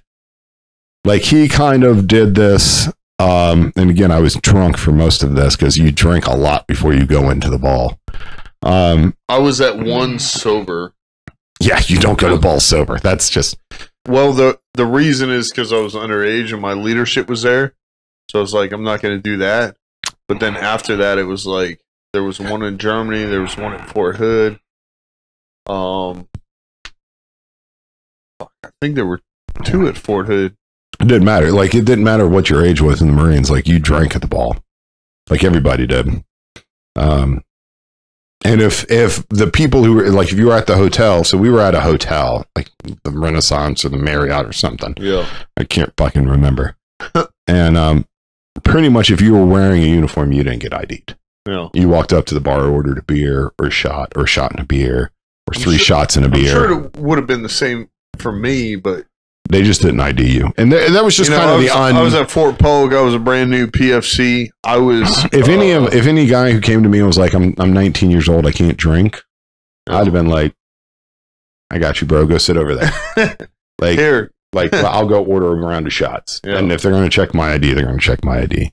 But everybody drinks. Like, it doesn't matter what your fucking age is. And, sure, I mean, if the state government's going to be like, oh, we're going to go down on that hotel for serving underage kids. I'm like, no one's going to do that. These are fucking infantry Marines who are going to Iraq or Afghanistan. They're going to, go do shit at 18, 19 years old, 20 years old that most people will never even begin to comprehend. Yeah. So no one batted an eye. It was just kind of one of those unwritten rule type things. But yeah, Arlie Army, man. It was Arlie Army. Yeah, he was my guest speaker. It was pretty fucking rad. And he did the whole like drill. Like he came on. I would love to have seen that. Like, he came on and he did this whole like little bit for like 5 or 10 seconds where he did his little bit from Full Metal Jacket. I was like, I got a boner. I was like, yeah. I would have. It was awesome. There was a drill sergeant. I think that's weird. You guys call them drill sergeants. We call them drill instructors. Because they could be sergeant, staff sergeant, gunnery sergeant. Yeah, but correct me if I'm wrong. But you guys also call like staff sergeants staff sergeant. Yeah. We just call them sergeant. Sergeant, staff sergeant, sergeant first class, master sergeant. Yeah, no, they're all sergeant. Nope. Sergeant, staff sergeant, gunnery sergeant, but first sergeant. First sergeant is first sergeant. Master gunnery sergeant. But he quoted the entire movie from beginning to end during training, and I thought that was fascinating. You didn't have to. It was funny. They didn't need to quote it at boot camp. They could fucking just make it up as they go along. It was pretty much similar. Holy fucking dog shit. The fuck is this? You're just like, oh, well, that's kind of from the movie. Yeah. And, well, he quoted it.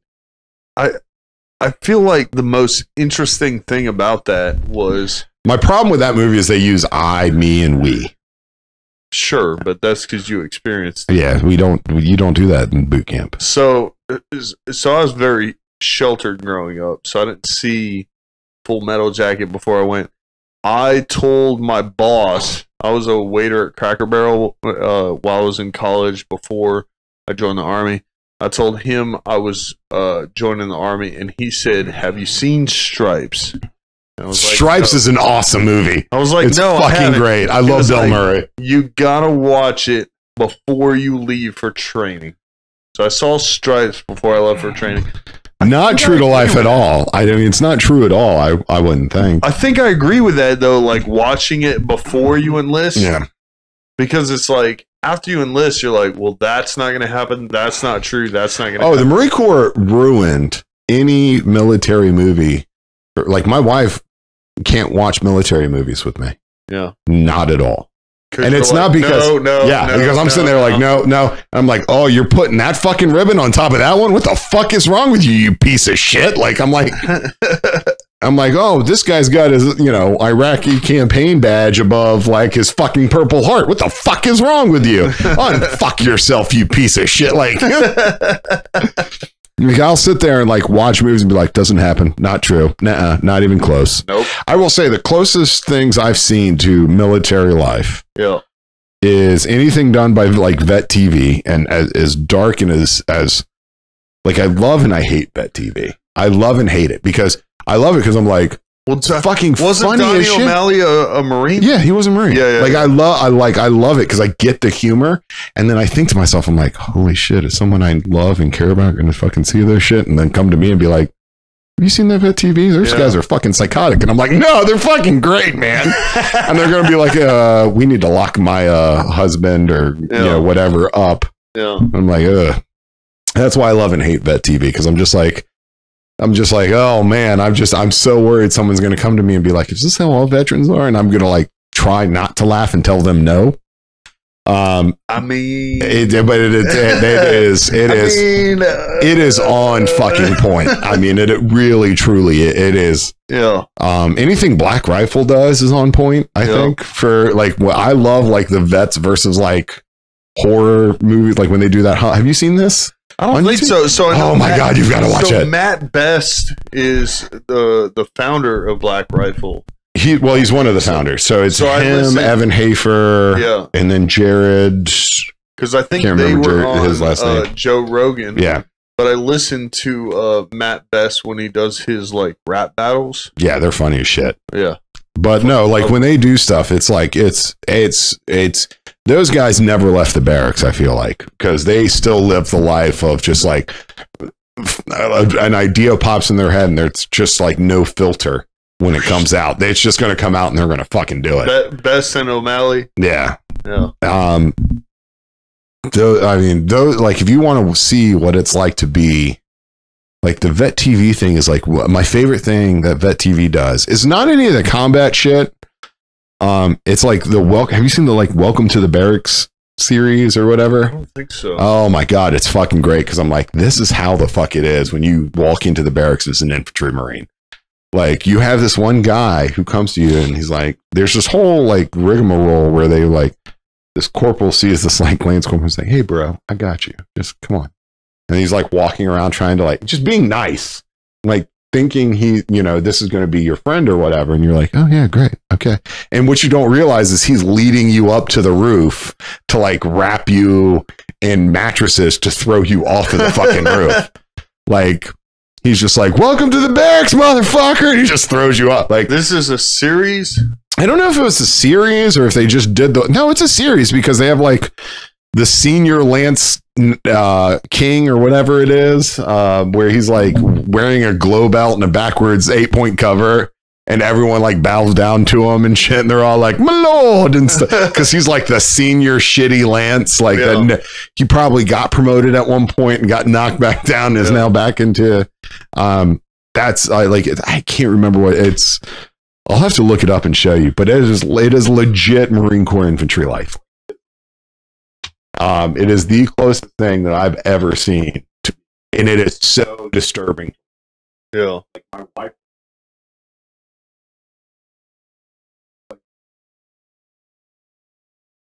Yeah, I don't know where they're getting stuff from. That's pretty much like they had it's like hidden video. Like it's pretty legit. That's fucking legit shit. I have seen quite a wide variety from Vet TV. Some of it I get, some of it I don't get. I fucking love it, man. Like honestly, I love that TV. I think it's a great outlet. It's great entertainment. I think it relates to a certain demographic. Oh, absolutely. Which is us. Yeah, I don't want I don't want like my niece or nephew or any kids to like be like look at this and be like, Hey, Dad, are you this fucking crazy? No, this is all fiction. This isn't how it was. Because I don't want you to know that. Like, I don't want you to be because you're a despicable human being when you're in the barracks. Like, you turn into just a horrid person. Yeah. And it's not because of war or anything. It's literally like a frat house that you don't have to pay to be a part of. You get paid to be a part of it. So it's just like, I've got so many barrack stories about just crazy fucking shit that happened. Yeah. I remember some guys flipped a gazebo. So when we came over from Afghanistan, they put us on like what we call the Pogue side of Camp Lejeune. So we were in French Creek, where we used to be at Hospital Point, and we were in these like really shitty barracks, and the barracks behind us were really nice, and they were like communications guys, or they were fucking Pogues. That's all I know. And I remember one night or one weekend, I wasn't there for this, but apparently they had a smoking pit that was a gazebo. Yeah. And a bunch of our dudes were just sick of these motherfuckers like trying to be like, oh, we're fucking Marines and you guys are shitbags. So they went and fucking picked up this gazebo and like threw it into the middle of the parking lot on its side. It was like this huge fucking deal. Like, I remember our sergeant major coming out and was like, you can't fucking treat the Pogues that way. And he's like, but even though they're fucking Pogues, we can't be doing that shit. Like, he's like, it was fucking hilarious and I'm glad you did it. But since I'm the one who has all the responsibility, you can't fucking do that shit. That's funny, but tone it back. I feel like it's like being a dad, like when your kid says something to your wife and you're like, that was fucking hilarious. That's funny as shit. That was the funniest fucking thing I've ever heard. But you're like, no, you can't. No, that's wrong. But I seriously want to give you a high five for saying that shit. Like, well, we'll do it later. We'll take care of it later. Funny. Yeah, but Vet TV is, I think, everything else I've ever seen, like you can pull out pieces that are like, it's kind of realistic. I think it just depends, because like they've got one show on there that's, I feel like it's super heavy Air Force focused.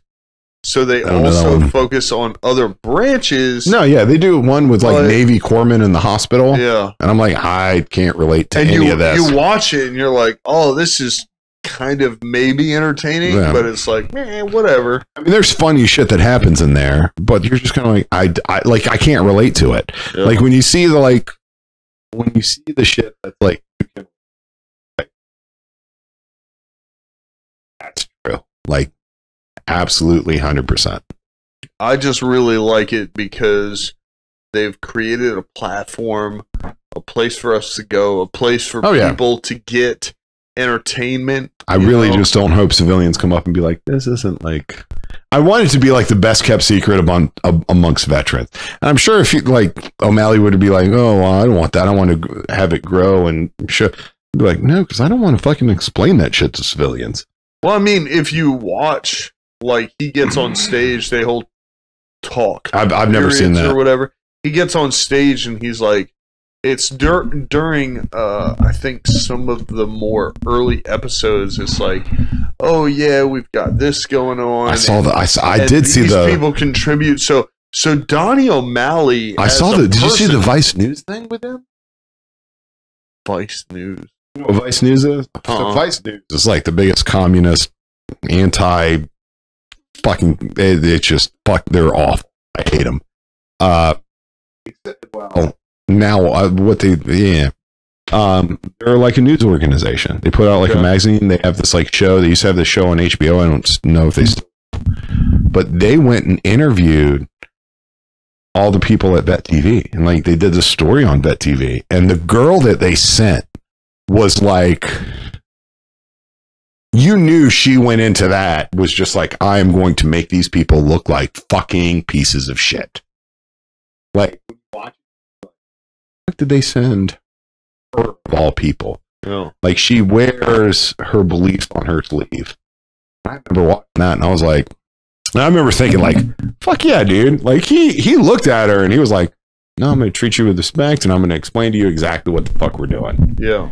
And, like, she's going to places where, like, she's showing people, veterans, like, these videos, like, on YouTube, and she's trying to elicit a reaction, a negative reaction on Vet TV, and she's just not getting it.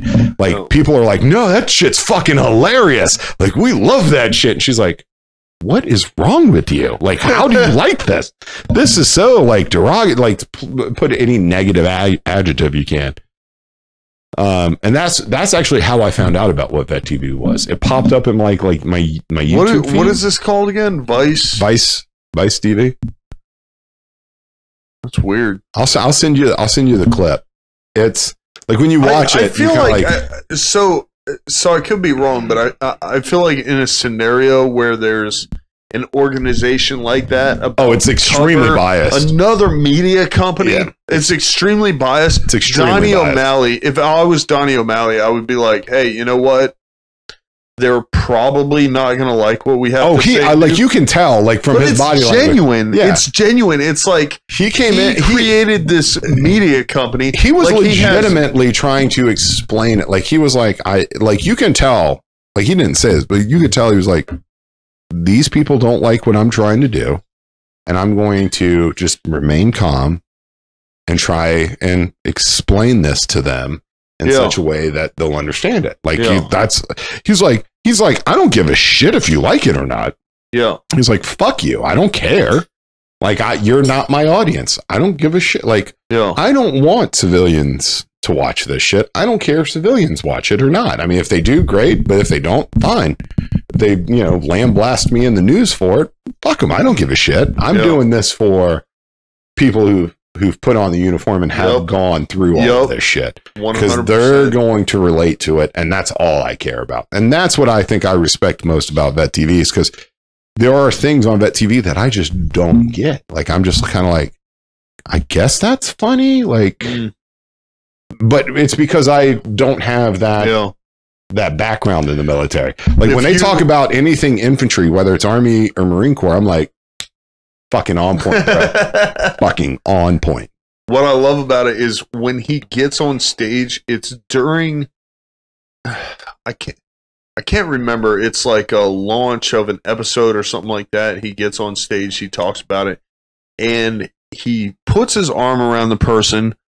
Sometimes it's like somebody who was just entertaining or telling jokes or playing guitar or something like that, and he thanks them, and he talks about shit.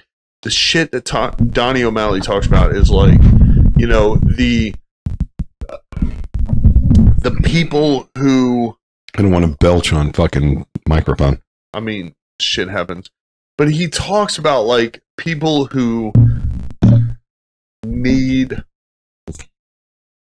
like, the camaraderie. He talks about people who need the support. He talks about how he supports people in the cause of, like, 22 veterans a day committing suicide, which is one thing, like, we have on our resources page. That's one reason why I created the resources page. So just the fact that Donnie O'Malley gets up there, he talks about the different causes behind it. So granted, you watch the shows and it might be like, maybe you can't relate, or maybe you're a civilian and you get offended by it. Yeah. But at the end of the day, the number one thing, Donnie O'Malley is a huge advocate for irreverent warriors. I don't even know what that is. They do. So Russell Oxley is, and I'm name dropping because he's local. So he is Russell. You name dropping son of a bitch. Yeah, yeah. Because I think Russell was actually a Marine. So he is the local chapter head of Irreverent Warriors, and they hold hikes in order to support such causes. And Donnie O'Malley participates in that. So the thing with me, and I don't know if I'm like the weird one or not in the room or watching or listening for the, two people that do listen to this. I never had a problem really adjusting back to civilian life. And I think that's because I never fully embraced the Marine Corps as like a lifestyle. Yeah. Right. Like I I went into the Marine Corps knowing I was going to be out in 4 years. Like this, for me, it was a test. It was to see kind of what I was capable of. That's all it was. It was not, you know, in the Marine Corps, you're a Marine 24 hours a day. And of course. And the thing I'm really thankful for, and the thing I'm really, you know, at the same time, really kind of resent about it was that I grew up really close to Camp Lejeune. Okay. So when I was home and we would be done for the weekend, we get libo, I'm not staying around fucking Jacksonville. Yeah. That place is a shithole. Yeah. I mean, it really is. If the base wasn't there, it'd be a bunch of fucking trailer parks and tobacco fields and pig farms and chicken farms. That's all that would be there. It's a shithole. The only reason Jacksonville has the size it does is because of the Camp Lejeune. That is the only reason. Yeah. And it's all like strip clubs, car dealerships, bars, and tattoo parlors. Yeah. So, you know, you don't get the best of society there. But on the weekends, I'd be like, fuck it, dude. I'm leaving. I'm not sticking around this town. Going home. I'm going home because I'm not going outside of my, you know, 48-hour perimeter because I'm allowed to go that far. So I'm going to go home and be Joe. Like, I'm not going to be Lance Corporal, you know, Marine. Like, I'll never forget. I came home from Iraq and I was real into working out. And so I went to a park in North Raleigh called Shelley Lake. And I went for a run. Because I was, you know, trying to keep my, you know, trying to maintain my physical standard while I was on leave. And I would go and I would run pretty much every day I was home. And I went on this run and I'm wearing like I had a battalion shirt, a green shirt that had like my battalion logo and then a big logo on the back of it. Oh. And that's what I'm running in. And I'm running past a pulley function. Like how the path kind of takes me along this trail is around a pulley function. And this fucking sergeant major calls me over and I'm like, I'm not shaved. So I've got like stubble and like I haven't had a haircut in like 2.5 weeks because I was on like my post-deployment leave.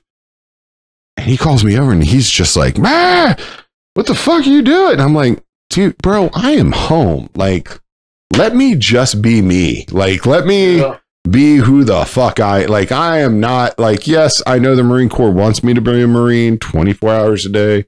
7 days a week. When I take off the uniform, I'm done. Like I just leave that at the fucking, it's how I am now with work. When I leave the office, I leave all my shit at the office. Yeah. Like if there's work I have to do on a project or something, fine, I'll do it. But like I leave that shit there. Like there's, and that's what I hated about the Marine Corps is that you were expected no matter where you were, when you were. And that was the lifers. Like there were so many guys who were doing 4 years honorably and they just, you know, doing their thing. Like they didn't want to do 20 years and that's okay. They're not shitbags for doing 4 years or 8 years or however long. But the guys who were doing those 12, 16, 20 year stints, they viewed you as a fucking shitbag for like being like, I'm done. I've done what I wanted to do. I'm going out. Like I'm going to go do some other things in my life. And they were like, well, you're a piece of shit for wanting that. I think it's important, Joe, what you bring up about like when you're at work and when you're off, because absolutely. Even though like the Marine you need to have Corps, that balance. You absolutely need to have a balance. Yeah. Because even though the Marine Corps said, oh, you're a Marine 24/7, the Army said the same thing. You're a soldier 24/7. Like, it's understandable, but at the same time, when you sit down... So, I think the best example I can give you is we went out to eat one night. It was a steakhouse. Our platoon sergeant was over there. We whispered to the waitress that it was his birthday, and he was with his family. It was funny as shit. He got the birthday song sang to him. We joked around with him. I mean, I would have throat punched people. It was funny. I would have throat punched people. He looked like he wanted to. I wouldn't have wanted to. I would have done it. I remember when I came over from Iraq, my mom, my mom's company had a a thing at RBC Center, which is where the Hurricanes hockey team plays. Yeah. And she had a box there. Her company had a box, and it wasn't her, but her company did. And so we did this big thing where we all went, like friends, like my mom's friends that I've known my whole life were there. And I remember, like, I was so pissed about this. I actually got a Facebook message from someone who was there. It was like, hey, bro, like, welcome home. I saw you on Jumbotron. You look fucking pissed. But they put me up on the Jumbotron. They were like, welcome home, Lance. I was like, you son of a, like, I remember just, son of a I got like the death stare over at like I was like, the fuck did you do this for? And like everyone and look, I get why civilians do it, but like people stood up and like clapped and shit. And I was like, yeah, I'm not that fucking special, bro. It's one of the reasons I don't have social media. I'm not special. Yeah. Like I'm like, there are so many people who are better than me in the service. Yeah. That deserve all of this, not me. Like, give that shit to them. I'm doing this for me. I'm not doing it for any of you fuckers. No. Like, I don't give it. Like, you could die in a car accident tomorrow, and I would not give a shit. Yeah. Just like I would die tomorrow in Iraq, you would not care. Yeah. You're not going to shed a tear for me. I'm not going to shed a tear for you. Let's just call it. Let's just call it what it is. Yeah. Like, I'm not doing this for you, and don't be so narcissistic to think that I am. So, I think when we started this session, and yesterday I talked to Cayce about the transition from military life to civilian life. So Cayce ran into some stumbling blocks because he had a plan that didn't work out exactly, as he planned. And so my question to you, Joe, is really like getting out, because you talked about how you didn't really have a tough time. So it's like, basically it sounds like you had a job lined up. And so what was that? What was your plan when you were coming out? So getting out for me was not as difficult for a lot of other people. And I think that is in part because I live so close to home, and on the weekends I was able to kind of come home and be me.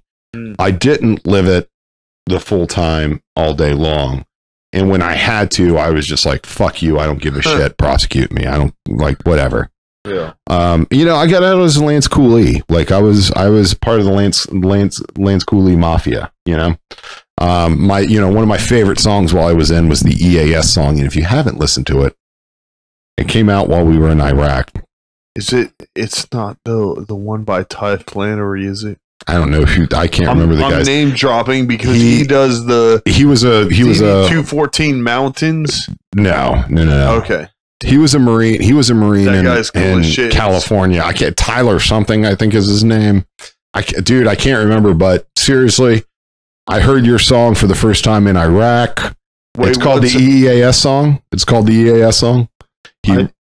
I saw it for the first time. Is it to the tune of no, he wrote it. Candy Mountains?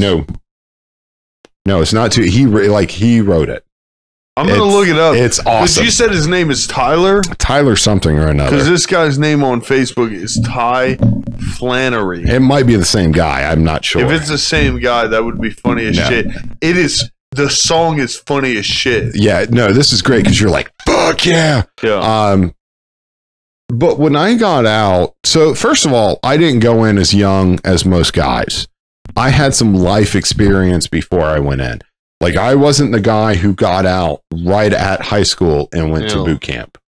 Like, I had kind of lived a life before boot camp. The first thing I knew so I knew kind of what I wanted to do, which was work in alcohol. I was like, I love drinking. I want to find a job in drinking. Like, I want to do something in that. And I brewed a little bit. I started getting into brewing. I know that. Yeah, I started brewing when I got home from Afghanistan. My wife got me a home brew kit, just a $40 just self-starter kit.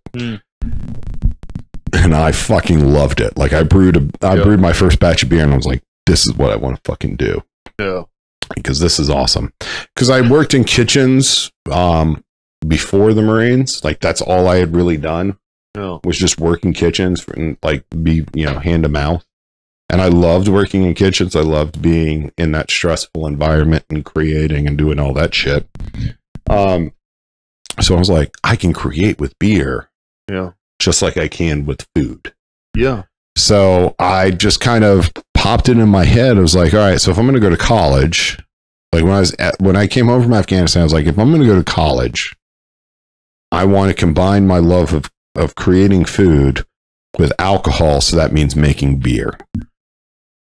I'm going to find where the best city to go for brewing is. And at the time it was Denver, Colorado, because they had at the time they had 250 breweries in the city. Wow. Just in the city. Okay. And Raleigh had absolutely nothing. And now Raleigh's craft beer scene is huge. But I was like, so that's where I'm going. So what can I do in school there? And so I found a college I can go to where I can learn culinary and as an associate's, and I can get a bachelor's in management and then I can maybe get hooked up with a brewery. Yeah. And then kind of things changed while I was there. Breweries were so hard to become a part of. You really had to know somebody. Like you had to be good friends with them. You had to you really had to know someone. So for a guy who's not from Denver, didn't really know anyone in the brew scene, it was almost impossible to get a job in a brewery. And I tried.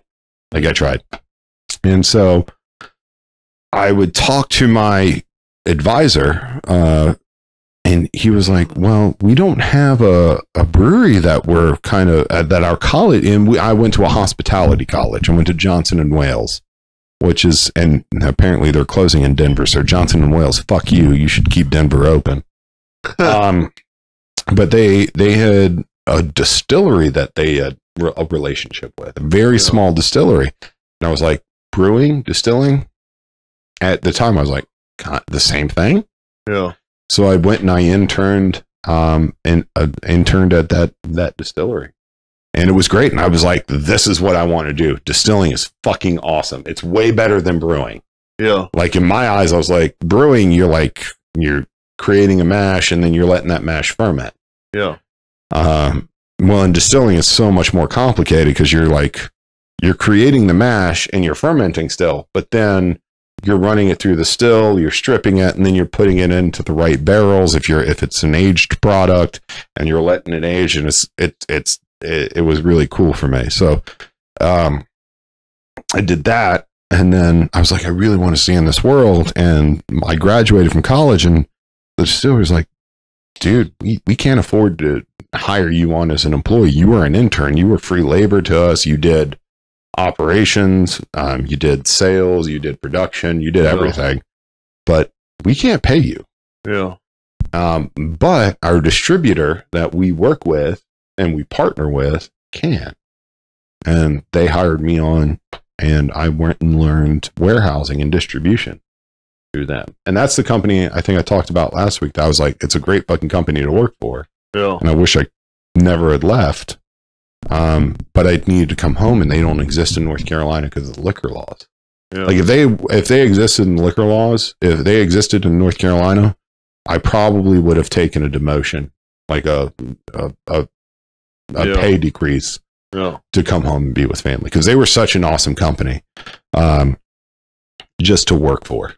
Yeah. And so I ended up quitting with them to move home to be closer to family.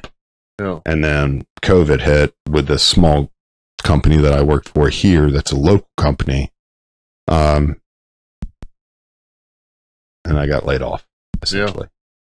It's crazy, man. Yeah, so it's but nice. I didn't have I mean, it's nice to know that you had a place where I didn't have a transition issue. Like I didn't I never had that. I feel weird about talking with military service to people. Yeah. Being in the corporate world that I was in with the company, I always felt like I had to wear a mask because they expected a veteran to be kind of a certain way. Yeah. But that was kind of my own bias put onto it. It wasn't something that But I didn't have this whole thing that I know a lot of veterans have, and buddies that I have really struggled with. Yeah. I had never had that, just because I was always able to keep my two lives separate. Yeah. You know what I mean? Like, I just, there are parts of the Marine Corps that I really don't miss. That I'm glad, I'm like fucking thankful that, like, when I got out of the Marine, all my Marine Corps shit is sitting in a box in my attic. Like, I don't have, really, the only thing I have from the Marine Corps are pictures of two of my buddies that were killed in action. Oh. And that's it. That's like the only resemblance in my house that you see of me being in the Marine Corps. Yeah. Like, all my uniforms, like that promotion warrant I got, you know, everything else is like in this box up in the attic. Yeah. And that's just kind of how I look at it. Like, that was a chapter in my life. That chapter is over. Time to move on. And just kind of, you know, being in the military taught me that I can deal with a lot of shit. I can be adaptable and just adapt to the situation. That's good. And when I got laid off, so I got laid off 6-7 months ago. Yeah. And I was out of work for 6 or 7 months. Yeah. But the Marine Corps taught me, you know, no plan survives first contact, and always try and be as prepared as you can. I had a lot of savings. I just had I had a lot of savings. So I was able to go and not have to worry about, oh, where's my next meal coming from? Or how am I going to keep the roof over my head? I was still able to pay my mortgage. I was still able to go grocery shopping. I was able to budget. I was able, because I had that. I had always planned for the worst. And now that I got my new job, finally, thank God, because I was going fucking crazy sitting in my house with COVID and everything. I was able to kind of go out and start working again. Yeah. But that's good. I never had that. It's good. It's like everything you learned from the Corps, you were able to apply. It's like everything that you experienced, you know, you were able to put to good use. Sorry, I'm talking shit to one of my best friends. Oh yeah. He's a huge Ravens fan, and I'm a Steelers fan. You're a Steelers fan. I am a Steelers fan. I grew up a Steelers fan. Yeah. Okay. I was born at Wake Med right here in Raleigh. Really? Yeah. My dad is a Steelers fan, or at least was. I don't know if he still is. I don't know how to spell football. Oh, I love sports. I love competition. I love sports. And there are sports that I love to watch. There are sports that I love that I think are great. Like, I love golf. Like, I love to play golf. Fucking hate watching that shit. I hate, like, I'll watch it and read a book. I just look at the scoreboard every so often. Or if there's a player that I'm really like, he's really good and want to be able to see how he swings. But for the most part, I just love to play golf. Like, I go out and play golf as much as I can. And that makes me sound old and extremely white. And okay. But I do. I mean, it's one of those things, like, golf is one of those sports that you really have to focus on you getting better. Mm. That's what I like about it. You're not playing in a team sense. Like, you're not like, it's all about you and trying to master who you are. Football, basketball, I love those sports. Baseball, love baseball. Don't like watching baseball on TV. Baseball is one of those sports in my mind that you have to go and see live. Like, watching it on TV does absolutely nothing. I can agree with that or not. I've been to quite a few live baseball games. I played baseball live. I played baseball for 9 years. Yeah. So baseball's a live chess game to me. It's a strategic, like, who is up at bat, who's pitching, what's going on, what's happening out in the field. And it's a strategic kind of mindset, and it's trying to get the best out of, it's a situational game. Yeah. Which is what I love, because I love those types of games. But watching it on TV, you just lose something. Mm-hmm. People are like, oh, baseball's fucking stupid. Like, I remember when I was in London, people were like, you like baseball? And I'm like, it's pretty much the same as your soccer or your football. We call it soccer. Yeah. It's really fucking slow, but you can see kind of the strategic thinking forming as the game is being played. Yeah. Like you can see, but it is fucking slow as shit. Yeah. Like it really is slow as shit. No. That's why like going to a live soccer game is way better than watching that shit on TV. Yeah. Same with baseball. Like baseball sucks on television. So how, Joe, how do you, like, because you said you were born and raised here, so how are you a Steelers fan, and how are you still a Steelers fan? So yeah, my dad is from Pennsylvania. He's from Pittsburgh. He was born in Pittsburgh. Moved down here when he was very young. I was born in Lancaster. He was born in Oakdale and lived in Oakdale until he was like 13 or 14, and then moved down to a small town here in North Carolina.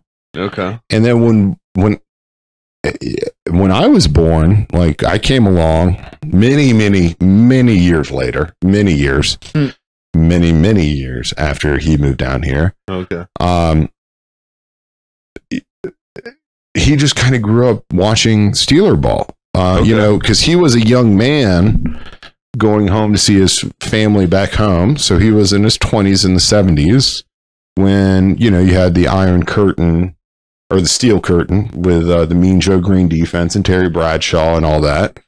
And he'd go home and watch him play at Three Rivers Stadium and just had such a passion for football. And he also is the one who taught me about baseball. Yeah. Those are his two big sports. That growing up here, we didn't have the Panthers. The Panthers weren't here when I was a kid. Yeah. They didn't come around until I was like, I think they came around like 96, 97. And by that time I was like, I was already I was like, this, I don't give a shit about them. Yeah. Like, why the fuck do I care about, like who cares? Like, I have my team. Like, I know my team. I was ingrained, like, I came out of the womb with a terrible towel. So I just, I can remember watching football on Sundays and watching the Steelers play. And I can remember my grandmother at the time, because my grandfather died before I was born. My grandfather's from Pennsylvania, or that side of the family is from Pennsylvania. And my grandmother, the one time she liked watching sports was when the Steelers were on. Yeah. Because that reminded her of her husband who had passed. And I would always get told, this is the greatest football team in America. They won more at the time. They had won more Super Bowls. And, you know, we are a steel family, because my granddad moved down here for a steel mill to work into steel. Like he moved down, he was transferred from a steel company that had a mill down here, and he came down to run it or whatever, or manage it or something. I don't know. And so, like, we just, you know, Pittsburgh was a steel town. We were a steel family, and that just kind of translated to us. And so growing up, I can remember being, you know, young, like 5, 6, 7 years old. And yeah, the only football I cared about was the Steelers, because that was the time that we all sat down and watched football. Yeah. That was it was it. Like, I didn't care about any other football other than just the Steelers. Yeah. And that's how I became a Steelers fan. So when the Panthers came, I was like, oh, yeah, go Panthers. I was like, the fuck cares about the Panthers? That, and they had Julius Peppers on there. I'm a Duke fan. He went to UNC, so I automatically had to fucking hate those guys, because I'm a huge Duke fan. Even though they suck at football. They really do. But basketball, fuck, they are amazing. Oh. So... That's how I was just curious. I'm totally down to talk about it. That's how I'm not a much gooder sports fan. Me no like sports. No, yeah. I love like sports. I'm pretty sure. So my dad does Steelers. I was born in Lancaster County Hospital in Pennsylvania. My dad was born and raised, I think, in Pennsylvania. On a farm. He played football in college. I played football through middle school and high school. Yeah. Yeah. I played baseball. I can't even played spell soccer. Football. I played baseball for 9 years. Then when we were down here while I was growing up, I remember turning the antenna on the roof to get the NASCAR races. Fucking hate NASCAR. Other than that, I'm not a fan of NASCAR. I'm just like, it's the left turn. All right, big deal. Yeah. Yeah, you've got to stay awake for 500 laps. Okay. Take a rip it and call me in the morning. Like, you're turning left. Like, I like the European races. Like, I'll watch those because those are interesting. Because they do, the Indy races where they're doing like a 9-mile long track or whatever. Yeah. But I'm not a car guy. I'm not big into cars. So I'm like, I don't care. Oh, I fucking love cars. Like, I love going fast. I mean, you see the SVT in my driveway. The number one reason it doesn't start right now is because my Corolla battery exploded. So I took the battery out of the SVT to put it over there. But my SVT is a Cobra. It's an 01. So it's before they were manufacturing Cobras with the supercharger. Okay? Yeah, you might as well be speaking Chinese to me because that's okay, but I'm going to speak Chinese. I don't give a shit as long as it's comfortable. Like the only car I really know about is one car, and that's my dream car. Yeah, and that's the 1972 Chevelle Super Sport. Yeah, that's it. That's all I care about. It's an SS though. Yeah, it's an SS Super Sport. Yeah. That's all I give a shit about. Yeah, like I don't know how it works. I'm not going to build one. Do you know though? Do you know how fast that car goes? Probably 100 miles an hour, 120. I don't know. Who fucking cares? All I know is that the chassis rocks when you rev it. That's all I care about. That's it. Wow. Yeah. You just man, and the whole chassis just sits there and rocks. That's all I give a shit about. Yeah, but I don't know how it works. Yeah, I don't know anything about. Like, I know how to like change my oil, change the tires. Yeah, but like if you put like a frame in front of me and be like, but build me a car. You know the difference between a supercharger and a turbo, right? Other than the name, no, not really. Like I really like I don't know shit about cars. Like really I'm not like it was never something I grew up with. Let's put it this way, the car that I have out there, the supercharger was not put in until later years. So I put a turbo in it. So I took a $15,000 car and I put $15,000 into it to make it go faster. As a financial guy, here's what I know about cars: they depreciate the minute you drive them off the lot. As a financial guy, that's what I know. That is all I know about cars. Yeah. I like, I know what I like. Like, so I know I don't like Ford model cars. Talladega Nights. I love the movie. I want to go fast. Yeah, if you ain't first, you're last. I like to go fast. Like, I don't mind. Like, but I don't need to know how it works. I just need to know what button or pedal to push to make me go fast. That's all I really fucking care about. Yeah. Like, that's it. Dude, I'll tell you what, like, nothing. I think it's just, I don't know what it is, but to sit in there to start it. I was too ADD. I was too ADD to learn about cars. Like, because with don't get me wrong. Like, I didn't grow up like this. Oh, I know about one car. That's the SVT in my driveway. The Cobra that I have sitting out there, I know how to start it. I know how to work on it. I know how to run it. I would have looked at like, if you would have put me in like a car class, like a body shop class or whatever in school, I'd have looked at it just like a geometry class.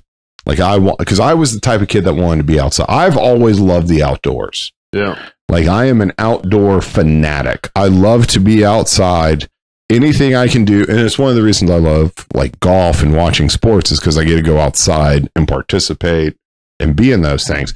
But man, I fucking love to go into the woods. Yeah. Like I don't need to do anything. I can just go for a walk in the woods. Yeah. I can go for a walk in the woods for like 6 hours and be just happy as shit. Like just one of the reasons I love the Marine Corps and wanted to join the Marine Corps because I knew that would get me out into the woods. Yeah.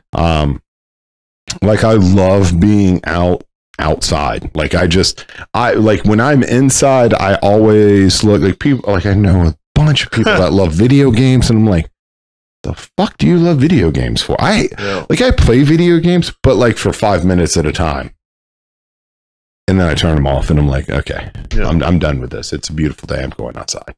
Yeah. Like I just want to be, and it's not to exercise or do anything like that. It's just, I like to be in the woods. Yeah. I love it. Yeah. Like I just love being in the woods. Yeah. Period. Yeah. Like I could go sit by it. I'm the same with video games. Like I don't even own a fucking console. I own one because like there's some of the consoles, some of the games. I'm like, oh, it's a first person shooter. Okay, let me play this. Oh, it's not real life. All right, I'm turning this off. Like, all right, let me go outside now. Yeah. And I don't like to be outside in like cities. Yeah. Like I have to be in the woods. Yeah. Like one of my dreams, like if I had my way and money was not an issue, I would go and be like a Dick Pendecki, I think is his name. You know who I'm talking about? No. So he made a documentary. And it's not a documentary. So this is a guy who like in the 50s or 60s went to Alaska and built his own house. Nice. Like he like cut down his own logs, yuled them, and like just built a house out of that. Like no construction. Like he didn't buy land. He just kind of found a spot that was really remote and was like, this is it. I think it was called Twin Lakes. And it's now a museum up in Alaska.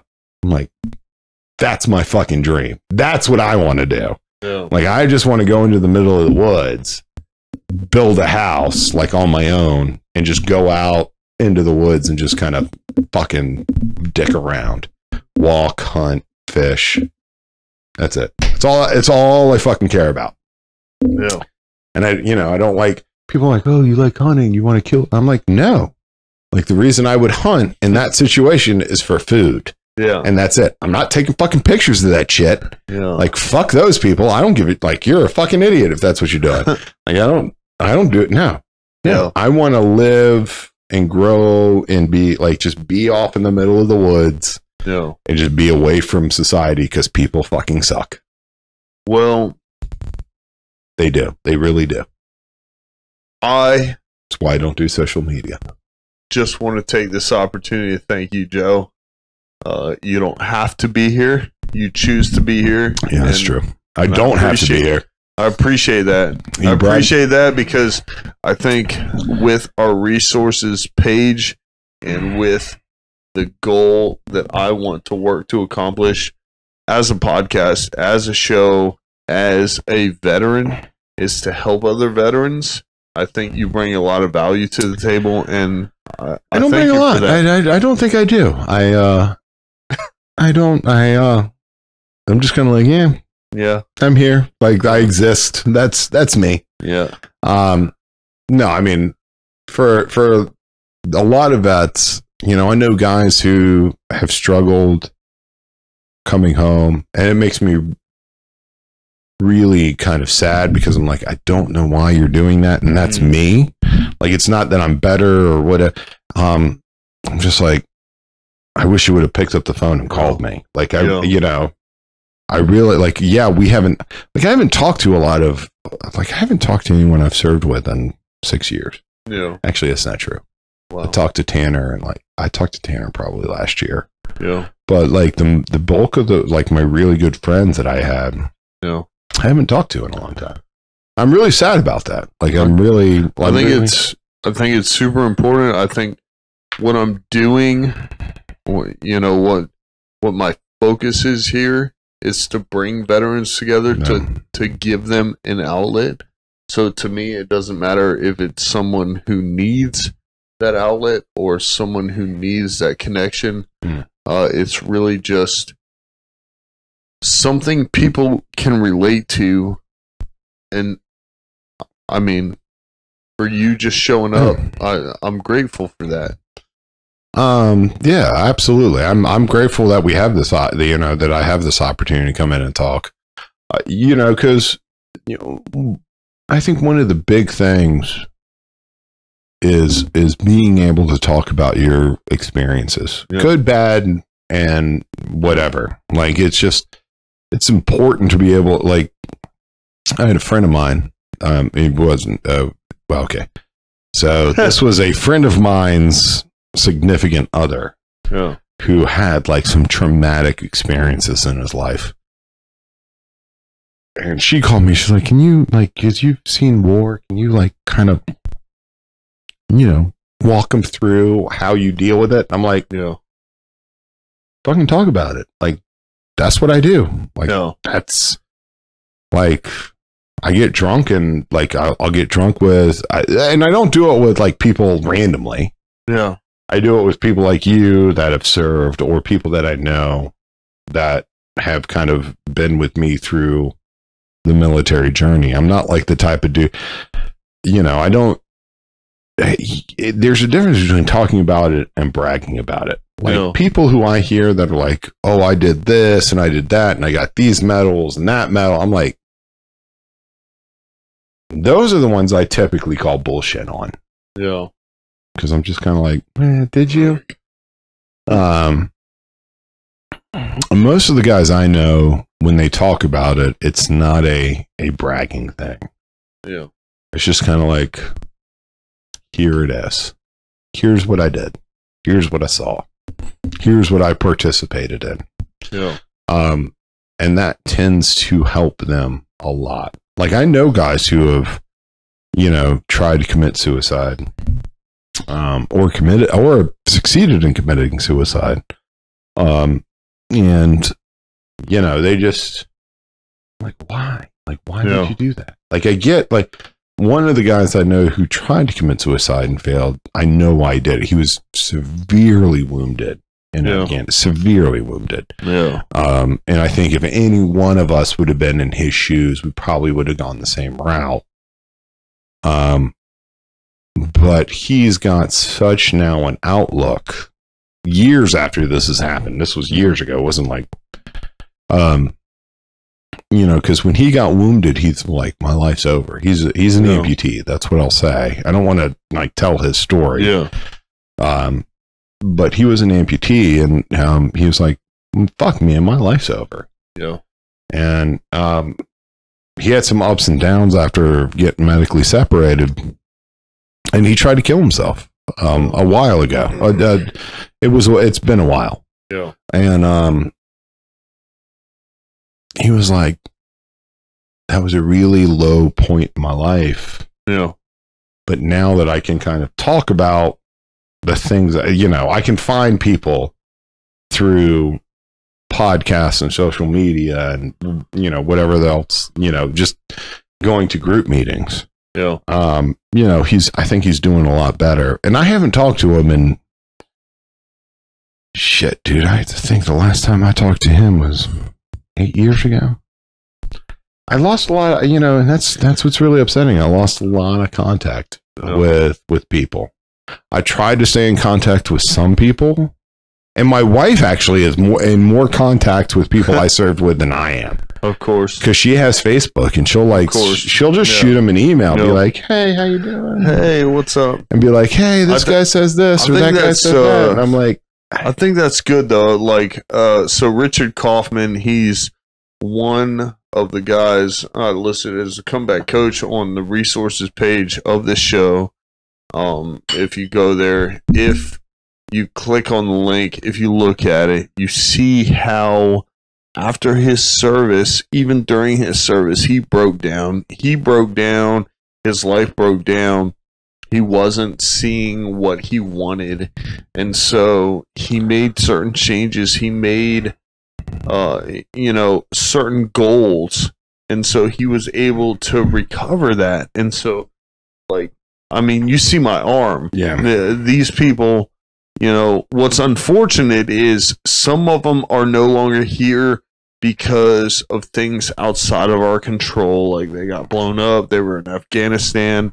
Right. That's the bracelet that I have. It was. I always wanted. I know a lot of guys have those bracelets. And I wanted one, and I never got one. Like I didn't know where to go. No one ever was like, "This is where you go to get bracelets." They just make them, but this one is Sergeant First Class Cribben. So it's Stephen Cribben. So he was my provost sergeant in Germany. What I loved about this guy is he took basically a UXO, which was like a 155 round, and turned it into the F-bomb. That was creative as fuck. But then he went off and he went through special forces training. He was a staff sergeant when I knew him. Yeah. And once he joined special forces, he went through selections. He went through the Q course, and he got deployed. He died because he got, an IED or whatever the fuck. So I actually got this from my ops sergeant that was here getting back surgery done at Duke. So it really just depends on the situation. One of the guys I talked about earlier doing the gallon challenge with the milk, he's on my arm. It's kind of sad because I have a memorial tat. Like I've got a tattoo for two of my buddies who were killed over in Afghanistan. And they were both those two dudes were both not only better men than I was, but better Marines. Like I was like, when the first one died, so they died 9 days apart. Yeah. One died in a firefight. The other one died by stepping on an IED. And I remember because I was in the firefight that the first one died in. And I wasn't next to him. I wasn't like right there. Like we were like 300, 400, 500 yards apart. And I remember hearing it go out over the radio and just kind of being like, well, just kind of being like, this is what happens in war. You know what I mean? Yeah. Like it's like, and then I remember 9 days later being on patrol and hearing an explosion, like really like off in the distance.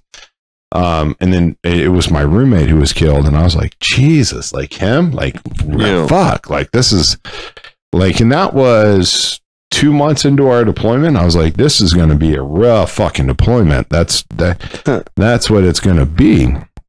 And I was just kind of like, shit, dude, like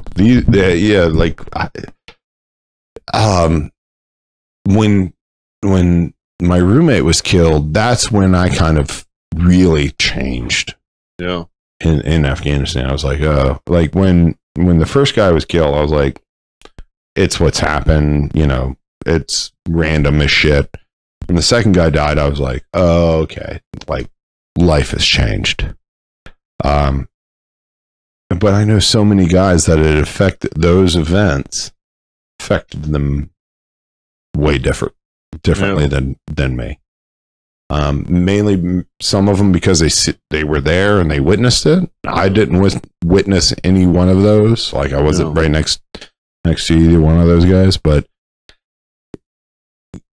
you've got to talk about this shit. You really got to kind of go through and dive down and talk about it. I think that's what helps people the most. Like guys who try and bottle it up, try and bottle I know in the Marines you don't well, it's not an emotional thing.